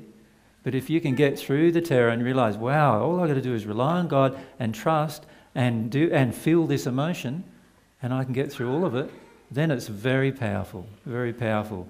And you'll come out the other end feeling really motivated. So you know how, initially when we asked you to write your fear list, everyone goes, oh yeah, here we go, Spiders. They write down, they get to 5 or 6 in their list and they go, oh yeah, that's probably it. We're not very motivated to discover our fears. Once you hit this terror and actually process some of it emotionally, you're going to be very motivated to discover all of your fears. And because you'll realise that every one of these fears is like a bar in your own prison. And the faster you can get rid of them, the more free you're going to become. And can I encourage you to challenge your emotional fears? 2 of my biggest fears have been around sexuality and around connecting to my soulmate. And 'cause I'm really scary, right? You can't blame her. But isn't that ironic? The 2 really beautiful gifts that I have in my life, I have the most terror around. And it's taken a lot of diligence on my part. Initially, with sexuality, I had to go through a lot of feelings of, I can't do it, remind myself of the truth. Oh, yep, I can open myself emotionally. I can do these things. And the rewards have been massive. And it's just starting to happen on a deeper level now with these deeper emotions between us. So go for the things that scare you. That's why I say go for the things that scare you the most. And the emotional terrors, the interpersonal terrors, like I was saying to Jen earlier, it's not just being on the roller coaster and being out of control of your body. It's actually the emotions that were coming at you at that time. They're the scary things. And if you can challenge them, the growth is so beautiful. Yeah. Whoever it was that wanted to get on the roller coaster, that was Jen, wasn't it? Yeah, girl, you're going to love a roller coaster. Damn, they're good fun. Like they are. Like when you get rid of your terror about it, it's amazing how much fun they are. Like I remember going down, I think it was to SeaWorld. You know how they've got that one that does the spiralling things and loops and does a few of the spirals, then you're hanging there. And I was running up to the line, you jump in and down and run. This is just a few years ago. And then running back up to the line again, you know, and it wasn't a very busy day, so, you know, we could go, you could almost get down to the bottom, you know, get to the end of it and run it back up the top of the line and almost get the next ride down. So it was really awesome. We finished up, myself and I finished up probably having about 30 or 40 rides on the... It's just so much fun. And that's the thing, is you really enjoy everything after that. Like once you start dealing with terror, not just the physical terror, but the emotional terrors, and particularly the emotional terrors. You start enjoying everything. So, for example, many of you ladies have got a deep fear about sexuality, right? Well, when you start dealing with your terror about that, you'll actually start enjoying you know, having sex with your partner. You'll want it more. Yeah, you'll want it as much as he does or she does, right? And that will drive, because you're now free. You're not bound by the barriers of it. And the same applies with a lot of other things you do. Like many of you are not choosing yet to fully embrace your passions and desires. Why do you think that is? It's because of what you're afraid of that causes you to not do that. So once you confront the fear, do you think you're going to wait a year, 2 years, 5 years until you embrace something anymore? Of course not. You're not even going to... Like, I hate putting something off for a day. Like, you ask Mary what I'm like when I have a passion going. It's like putting anything off for a moment is too long. Right? And that's what you'll finish up living your life more and more like. Yeah. Ivana, would you like to ask a question? You've had your hand up so much today, I've noticed. Oh, Ivana, I'm sorry I missed you. I was actually gone for a while anyway, talking to Michael, but I'm back again. Just talking about sexuality. Man, this is triggering. Okay, so I'm going to be living in a tent with Justin. Right. And I'm really scared right now. But I'm just wondering, what is the loving thing to do? Like, if I am wanting to be sexually active, just say, and there's kids around, like, I've got a lot of... Oh, I've just been remembering just some stuff from my childhood that's really gross. Yeah. And I feel... Where your parents sort of wanted you present? Yeah, like, one time I was in I changed my bedroom and I was in the office, and Dad was with his new girlfriend and I could hear them. Mm-hmm. So I feel like I've got all this... I've got all these injuries to do with being sexual and stuff, and like it's a dirty thing. And so I'm just wondering, like, if there are children around, like, I don't know. You don't need to ask anymore. It's easy to just say the answer. And with all of your, and this applies to all parents, by the way, what will happen is, you remember, all parents or people who are around children at any time, here's the children, right, let's say, here's the adults wanting to get it on. Now, those adults will have different emotions.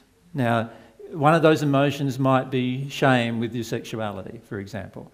One might be fear with your sexuality, for whatever reasons, whatever childhood reasons. Now, when you two do interact sexually, those emotions are going to come up, and they will automatically attract the children into doing certain things.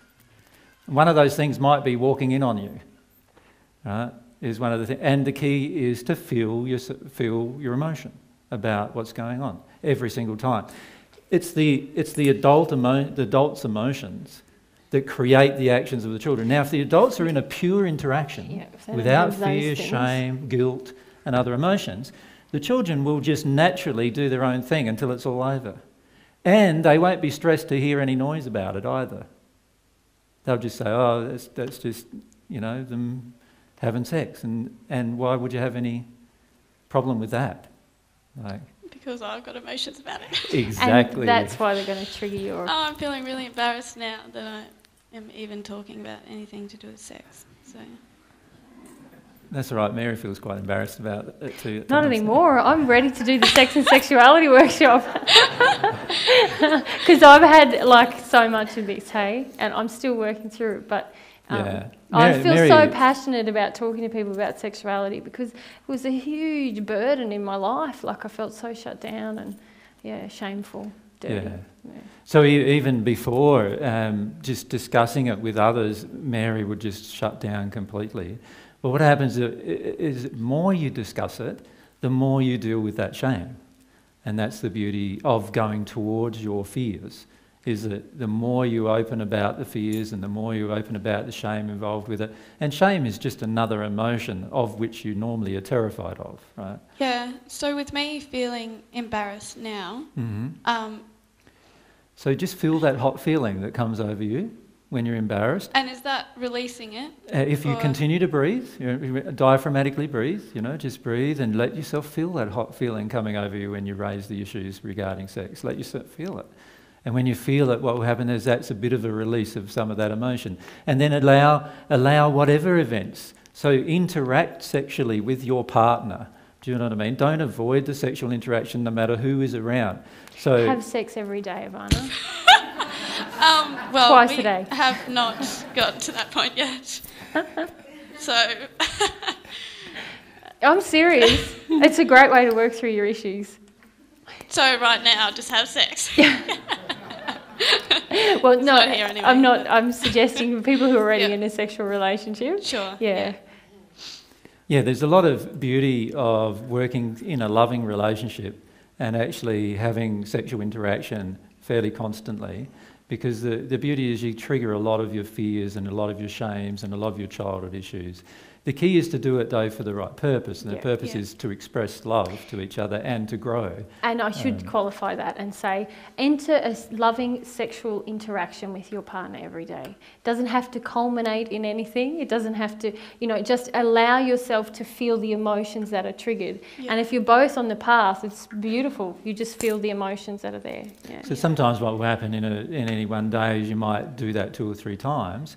Where you might kiss and cuddle and interact on a sexual way all the time during the day, but then there might be 2 or 3 times in the day where you might want to go to bed together or have some kind of real sexual interaction, deeper sexual interaction. The key is just to go ahead with that, but not go ahead with the expectation of an outcome. Go ahead with the expectation of I'm just going to stay emotionally present here in this interaction. Does that make sense? Yeah. And if I stay emotionally present here in the interaction, sometimes in the interaction, for example, Mary doesn't mind now speaking about it so much, so in our interaction, sometimes I'll just maybe lose my erection, for example. And we'll just stop and we'll go, all right, what's going on here emotionally? What were you feeling? What was I feeling? What was going on? Every time there's been some deep emotions involved with that. Other times Mary will go into, she might feel terrified and try to go out of body, for example. And we just, all right, stop. What's going on here emotionally? And a lot of times you get into the emotion and you don't finish like what you were doing because one of you might be crying for an hour later. Still crying for an hour later. But the key is to allow that to happen on a regular basis. Because if you allow that to happen, you'll challenge the emotions involved. Yeah. Justin and I have been really shut down to feeling our emotions in front of each other. So I don't really... Actually, maybe I do know why I'm crying. Yeah, but there's some really good reasons. Almost every couple really has this same issue at the moment on the planet. There's very little really pure sexual interactions at the moment between couples on the planet because there are these walls that exist between the genders that we need to remove before each one of us can trust the other fully. Does that make sense? And so when you feel that wall there, discuss what the wall is and let yourself work through emotionally what is causing me to... So sometimes I feel I can sometimes feel Mary's judgment of me. So I say to her, Mary, look, darling, Like, I just feel you're being judgmental of me, and it makes it very, very hard for me to be open and vulnerable when I know that you're going to feel attacking towards me at some point. You know what I mean? Yeah. And so just allow myself to feel the judgment and speak openly and honestly to Mary about the judgment. And if Mary's owning her emotion, she can walk through why she feels that judgmental emotion and so forth. And we can deal with it together, and we can start taking this wall, which is actually a fear barrier that exists between the sexes at the moment. Yeah. And we can disband that wall, but we're not going to do it without effort. It's not going to just disband magically without us challenging it. Yeah. Yeah, I was really resistive, and within the last week I've just sort of opened up a whole lot more to Justin and stuff, and it's really quite lovely. Yeah. And I've never experienced anything like this before, so it's cool. Yeah, that's lovely. Yeah. Yeah. Bruce, you had a question. Thank you. Going back to before, like you would pick Mary up for going into her self-blame or whatever. Where's your law of attraction in this play out that, you've had this event happen to you? How do you sort of, like it seems like a bat and ball game in a way, you know what I mean? Well, that's your law of attraction, backwards, forwards. Yep. Goes on. That's, my experience, I guess. So, how do you sort of explain that? What do you mean, how do you explain what in particular? If you said to Mary... You sort of have a very combative view of a relationship, don't you? Yeah. Can you see that? Yes, I do. From the history of your relationship? Yep. It's quite a combative view of the relationship. My feelings about relationship are very different to that now. My feelings are that it's about me embracing Mary and Mary embracing myself. And so whenever Mary goes into a self-blame state, she's no longer even embracing herself, and neither is she embracing me in that state. So there's no point in me remaining in this relationship at this particular moment in time. So I might as well go and do something else that's more productive. Does that make sense? Now, in terms of my law of attraction, there is certainly a law of attraction there for me, and that law of attraction is the deep sadness I've felt the majority of my life having my soulmate reject me. So the truth is that due to the emotions that we had at the moment of incarnation, Mary has had a deep hatred and a resentment towards me as her soulmate from the moment of our reincarnation, which I have felt all of my life, which I then have acted out in a lot of my life. And there is underneath that for me a deep grief that I need to grieve. And so when Mary feels these things towards me, I allow myself to go into my grief. Now, if Mary doesn't allow me to go into the grief, then I remove myself from Mary and go into my grief. Can I just say, any time you're saying to your partner, that's your law of attraction, whoa, I'm not wanting to own myself, and I'm wanting to go, you look at you. Any time I say that, I'm out of harmony with love. Yeah. Yeah. So my feelings are I always look at myself first in every single interaction with every single person, and in that process also attempt to stay in truth and love with the person involved.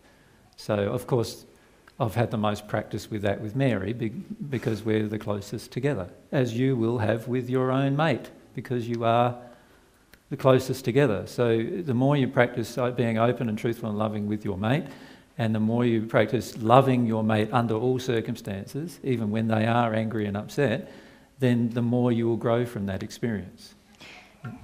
I was talking to AJ last night. I just had quite a beautiful realisation about when both partners are on the divine love path and you both desire God, you're on the same side.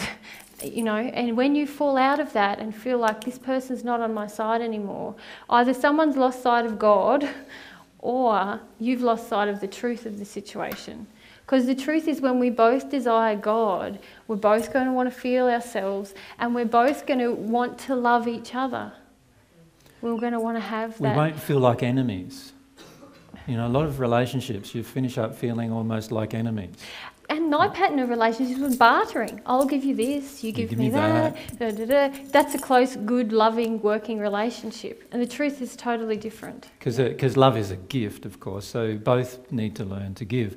In our relationship, if I can explain what's been happening a lot, so here's myself sort of working my way through my emotions, and Mary trying to work her way through her emotions too. So both of us are trying to work through our emotions. There's a whole group of spirits around us constantly trying to interrupt our relationship. Now, this is happening in particular for Mary and myself because of our identities and what our relationship means in terms of our growth and what's going to happen in the future. And so what happens is these groups of spirits, and these spirits have come to speak with us actually and talk to us about how much they are going to try to harm us. Right? So they have a very strong intent to harm our relationship. Does that make sense? So the moment I get out of an emotion and into an addiction, now they can hook through me to harm our relationship. The moment Mary gets out of her causal emotion and into addiction, these spirits can hook into her and harm our relationship. And so often what's happened in the past is that when one of us or the other of us have got into an emotion, so let's say Mary has got into an emotion where she's wanted to avoid an emotion, what will happen is these spirits then feed her a heap of lies, which she then finishes up voicing to me. And can I point out, this happens for a lot of couples, not just us. No, this is happening for many of you, by the way. Common. The same thing. And the realisation for me was like, wow, I'm letting myself be a vehicle here for some really... And of course, AJ, there's quite a few spirits who feel quite nasty towards AJ. And so I was letting myself be a voice for some really dark stuff, all because I wanted to avoid my own emotions. So these spirits' primary purpose is to attack myself, right? And this is their primary purpose. Their point is if they attack me and stop me doing what I'm currently doing, then straight away all of you will be affected by the fact that you're not getting a constant series of truth coming to you. Does that make sense? And then you'll have to be a lot more dedicated to discovering your own truth than if you have somebody who you can listen to and talk to about truth. And so what they see me as a focal point at the moment of if they can destroy me in any possible way, then that makes their job, that means that their life becomes easier. Their definition of their life being easier is they want their emotional addictions being met.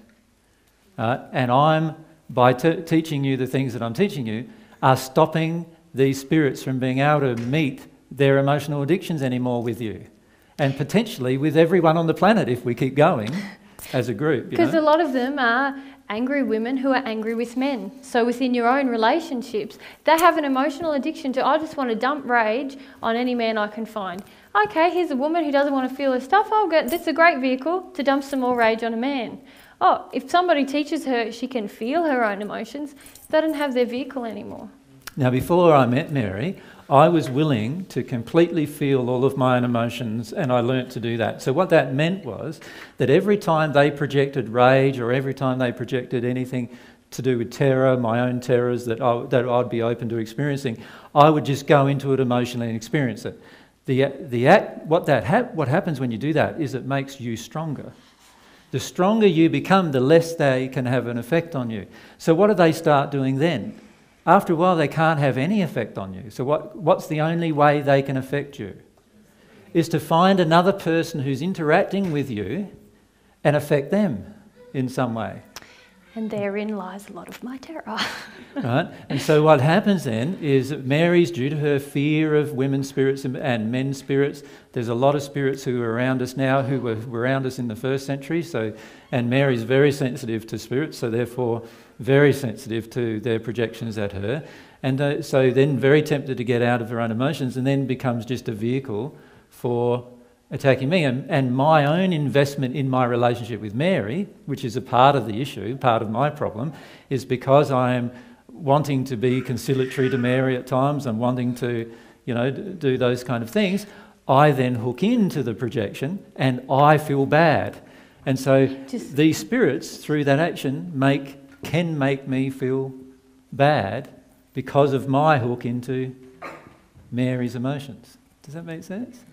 And so what I'm having to do is grieve that and release my hook into Mary's emotions. So I'm less and less hooked into what Mary feels about me. So I'm still interested in what Mary feels, but I don't take on Mary's beliefs of what she feels about me. So in the past, she's felt many things about me that, as she'd recognise, haven't been very loving. And as a result of that, I would be hooking into that and feeling lots of grief. And now I'm feeling a lot less grief. And so what I do now is when I notice the self-punishment or I notice that, I just don't feel the need to stay there anymore. And what's happening is, so I have a huge terror about spirits influencing other people around us. Mm-hmm. AJ's not as afraid of that anymore. So what happens is spirits do influence people around us, but who do they come knocking on the door of? Me. And because I'm still hooked in, like having this terror, wanting this feeling like that I've been working on of wanting him to lessen his, then of course they're going to attack me. I'm far more susceptible to go and attack AJ, aren't I? They can't have as much influence here because AJ's not as susceptible to these people. He's only susceptible to me. Does that make sense? And one of the false beliefs that affects us is obviously if either of us grow in love, right, we become brighter. And this happens to you every single moment you grow in love. Every single moment you grow in love, you become brighter. If you could picture the earth for a moment, just in your mind, picture the earth, and there's 6.5 billion people on the earth, most of whom are in a dark condition from a spirit perspective that you can barely see, right, from a spirit perspective. And then all of a sudden, over there in the corner, somewhere in Buderim, there goes off a bright light. Or over in the Mooloolaba, there goes off another bright light. Right? That's you just increasing your amount of love, your condition of love. And there's bright. Now, what will most spirits feel desire to do you feel? Well, they'll come and investigate you. Right? And if they have a malevolent desire, they will want your brightness to decrease again. That's what they want. Right? So they want your brightness to go down. And so what they do is they try to impress you more to get your brightness to go down. But if you're no longer hooked into these spirits anymore, and you're no longer hooked, you've gone through lots of issues of fear and whatever else, and you no longer care what anybody around you thinks, you're going to follow the divine love path no matter what else, the only people that can affect you are the people who are closest to you. They're the only people that can affect you. Well, even so, the people who are closest to us that we have hooks into, that's the only They're the only ones that can affect us. And so our spirit friends often then start focusing their attention on those people, right? And sometimes it feels like, whoa, this feels like they're not friends anymore, you know. And it's different moment to moment, because moment to moment many of us change, and therefore we're no longer feeling those hooks or addictions with these spirits. But the issue, that's what we think's going to happen. But actually what happens is very different. What happens is when I grow in love and get brighter, and I have all these spirits come around me to investigate, at the end of the day, the more loving I become, the less anybody can affect me negatively. Isn't that not true? The more loving I become, the less anybody can affect me negatively. It doesn't matter if the whole world is against me. I will not feel it as a negative event anymore. The more loving I become, once I'm at one with God. Does that make sense? And so actually, the beauty of love is that it forms a protective barrier around, firstly, yourself, and then if it's a loving relationship, around yourself and your partner, that's impossible to penetrate. Even if one of you dies, it's impossible to penetrate the barrier, right? It's impossible to break the love relationship. And so that becomes the strongest bond. There's a lovely verse in the Bible that says that a threefold cord can never be torn in two. And what it alludes to is if you get some rope and you just have one strand of rope, which is just one person, then it's very, very easy compared to break that, right? But you get two of us together now, the two of us working together in a relationship. Now the bond, if we're in a relationship where we're in agreement, we're both on the divine love path, or we're both progressing in love at least, Now there's a binding force that binds the two of us together, is there not? But if you also incorporate God in the link, it now becomes a threefold cord, right? It's very, very hard to traumatise that cord into breaking, right? No matter what you do, no matter how tough things get. Because the bliss that you experience in the relationship is like an automatic barrier to any negative effects around you. If you imagine for a moment that you feel so blissful in your relationship, imagine that there is nothing, like you trust the other person implicitly, you can feel all of their emotions, they can feel yours, you know you're passionately loved by them, you know they have a passionate sexual desire for you, you have a passionate sexual desire for them, they have a passion to know you, you have a passion to know them, and you're in this constant state where you just join together. You imagine that for a moment. Do you think many other people are going to be able to affect that? Not very easily, hey? They're not going to be able to come along and whisper in your ear about your partner, even, can they? Even if it's a spirit whispering in the ear. Well, I know my partner, I know they're not like that, so that's not going to change. But if I have some emotions where I want my mum's approval of this relationship, who do they have to whisper to then? All they've got to whisper to is mum, and mum gets, this relationship's no good, I'll go and talk to my daughter and tell her the relationship's no good, or I'll go and talk to my son and tell him the relationship's no good and the woman he's with's no good. And before you know it, we've got trouble. And it just is that easy to break up a relationship. Right? Very easy. And so what I've been recognising is that all of these fears, like all of my desire for mum's approval, all of my fear of spirits, they're all creating like a chink in this loving bond. And instead of trying to fix it, I just allow these events I become more empowered in that process. Instead of feeling like, I'm being attacked, I go, this is an opportunity to feel what this feels like so that I strengthen the bond. Allow the event to actually deal with an emotion that causes that chink to no longer be present. And then allow another event that causes that emotion to be exposed that now joins up that chink. And can you see you just turn the tables on these guys? They're actually helping you now. And you can even speak to them about that. You can say, it's so good that you're coming to help me like this. So many of you are terrified about spirit influence, right? But it is so good that they're part of your law of attraction. They're actually helping you get your way through emotions you may not be able to get your way through without their assistance, actually. So that they're actually assisting you in the process. Yeah? Robert, Peter, do you have a question as well? Does Peter have a question too? I think so. If one of you goes down the front to Peter and the other one, if you come down the front, so go ahead. So if you do, yeah. Okay, AJ, as one of the people who are around you and Mary, like part of this group, I find myself holding back because of my, I know those spirits are there wanting to use me, as a negative influence. Mm-hmm. So... Don't hold back, Robert, just feel your emotions. Yeah. It became obvious as you kept talking, yeah, that's right.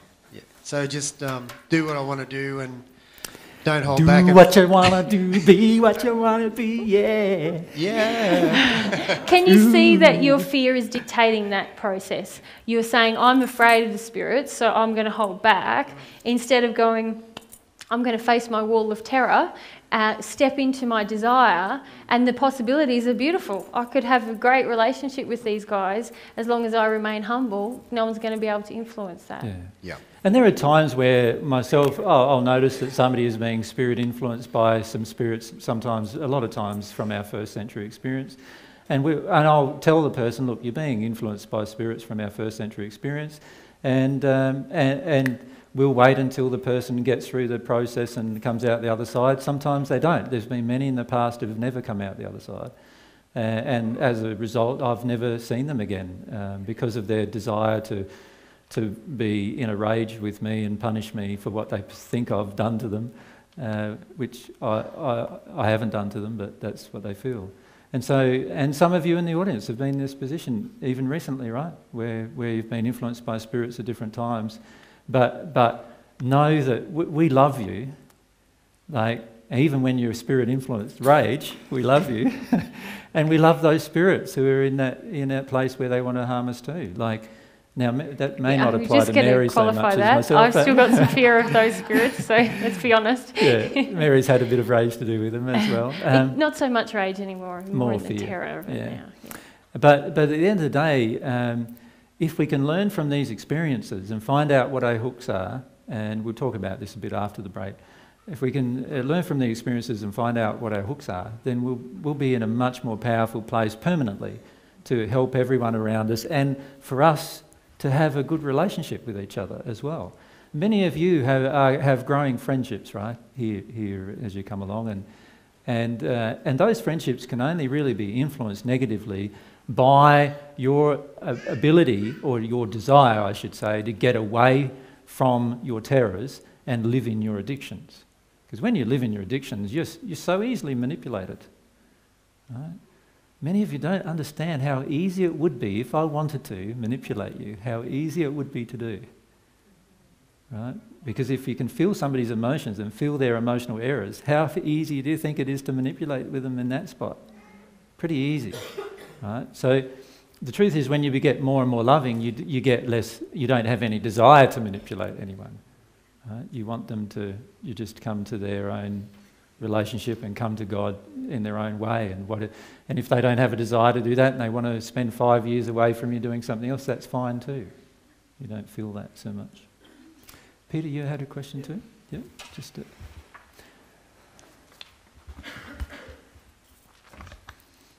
AJ, as the relationship between yourself and Mary develops to a much purer and higher, brighter level, additional to the negative beings, that spirits that try to influence Mary or yourself in a negative way to degenerate the relationship or to degenerate the mission that you're on, there must also be a group of positive spirits who are attracted to your brighter beingness, who would be supportive and backing the work that you're doing. They're already with many you. Now. They're already with us. Yes. Yeah. So the truth is that, like here, let's say it's any couple on the divine love path here, right, on Earth. The women have all got bigger heads today, babe.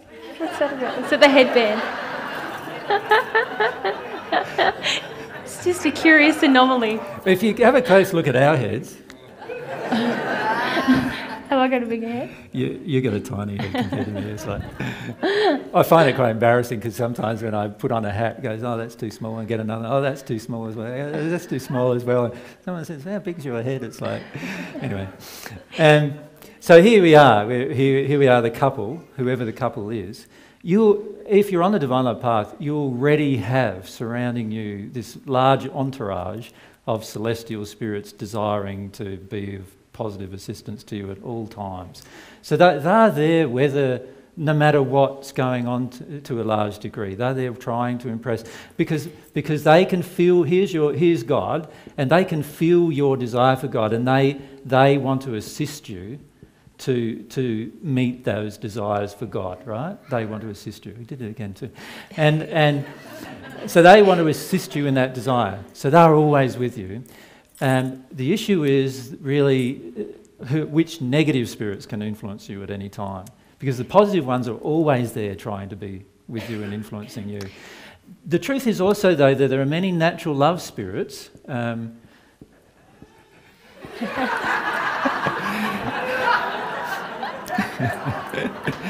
around you, right? And those natural love spirits, yeah, as you grow in brightness, they are more attracted to see what's going on, because it's a very unusual thing to see people on earth in relationships growing in brightness. And so when they see you, even individually, growing in brightness, they're more and more attracted. What's going on here? This is very strange. It took me 3,000 years to do what they were just doing. Like, what's going on? You know, there's a lot of that kind of wondering going on inside of them.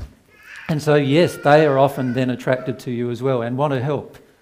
Often they want to help based on their belief systems, which are not always accurate, but they want to help and help you as well. And so we've had many natural love spirits come to us too who have wanted to help, and we've sat down with them and had chats with them, and in the process they worked out after a while that they couldn't help as much as they thought they would be able to help.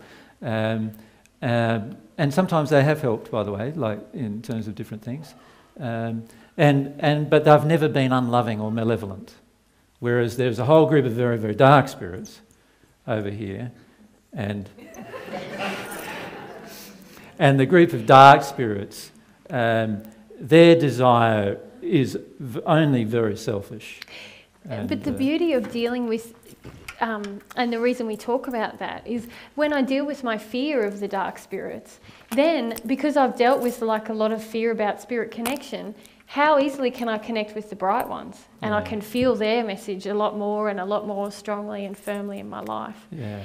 Like I think I've shared before, I watched that movie, The Exorcism of Emily Rose, and got terrified for an hour and a half, and in the middle of the night started channeling. Like before that I hadn't done anything. So it's just very, the more fear about spirits I deal with, the more able I am to channel my guides. Yeah. So Mary's now channeling pretty much most days, and a lot of times 2 or 3 times a day to help her with the different emotions she's going through. And whereas like months ago, or over a year ago, she couldn't do any of that because of even as you join together and your brightness just raises just a little, you now have a better connection. But these spirits are beautiful spirits, and they're always around you, Pete. They're always there. Hey, they just love you so much, and they are constantly trying to connect with us. They're like friends. Positive friends who are just constantly trying to connect with us. And so those ones are not very influenced by how bad or what happens to our lives. They still want to love us. They're very similar to God in that way. It's the other spirits who we can affect a lot through our emotional work. And obviously what we want to do is get to the point where we can interact with these malevolent spirits, but they don't influence us anymore. That's where we can help them, yeah. And we can interact with these 6 sphere spirits, but they no longer influence us off the emotional connection with God anymore. And then we're loving both of them as well. That's when we're loving for both. Yeah. What would you like to talk about after the break?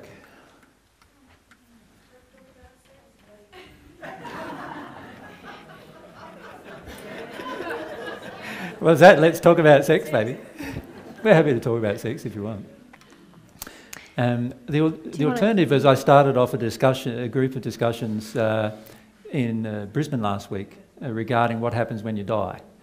And I can just continue that discussion because most people who were present found that quite fascinating. So we can talk about that too. So let's have a break. There's a wonderful, if you just give them 5 minutes or so to put the food out, there's a wonderful collection of food out there, I noticed.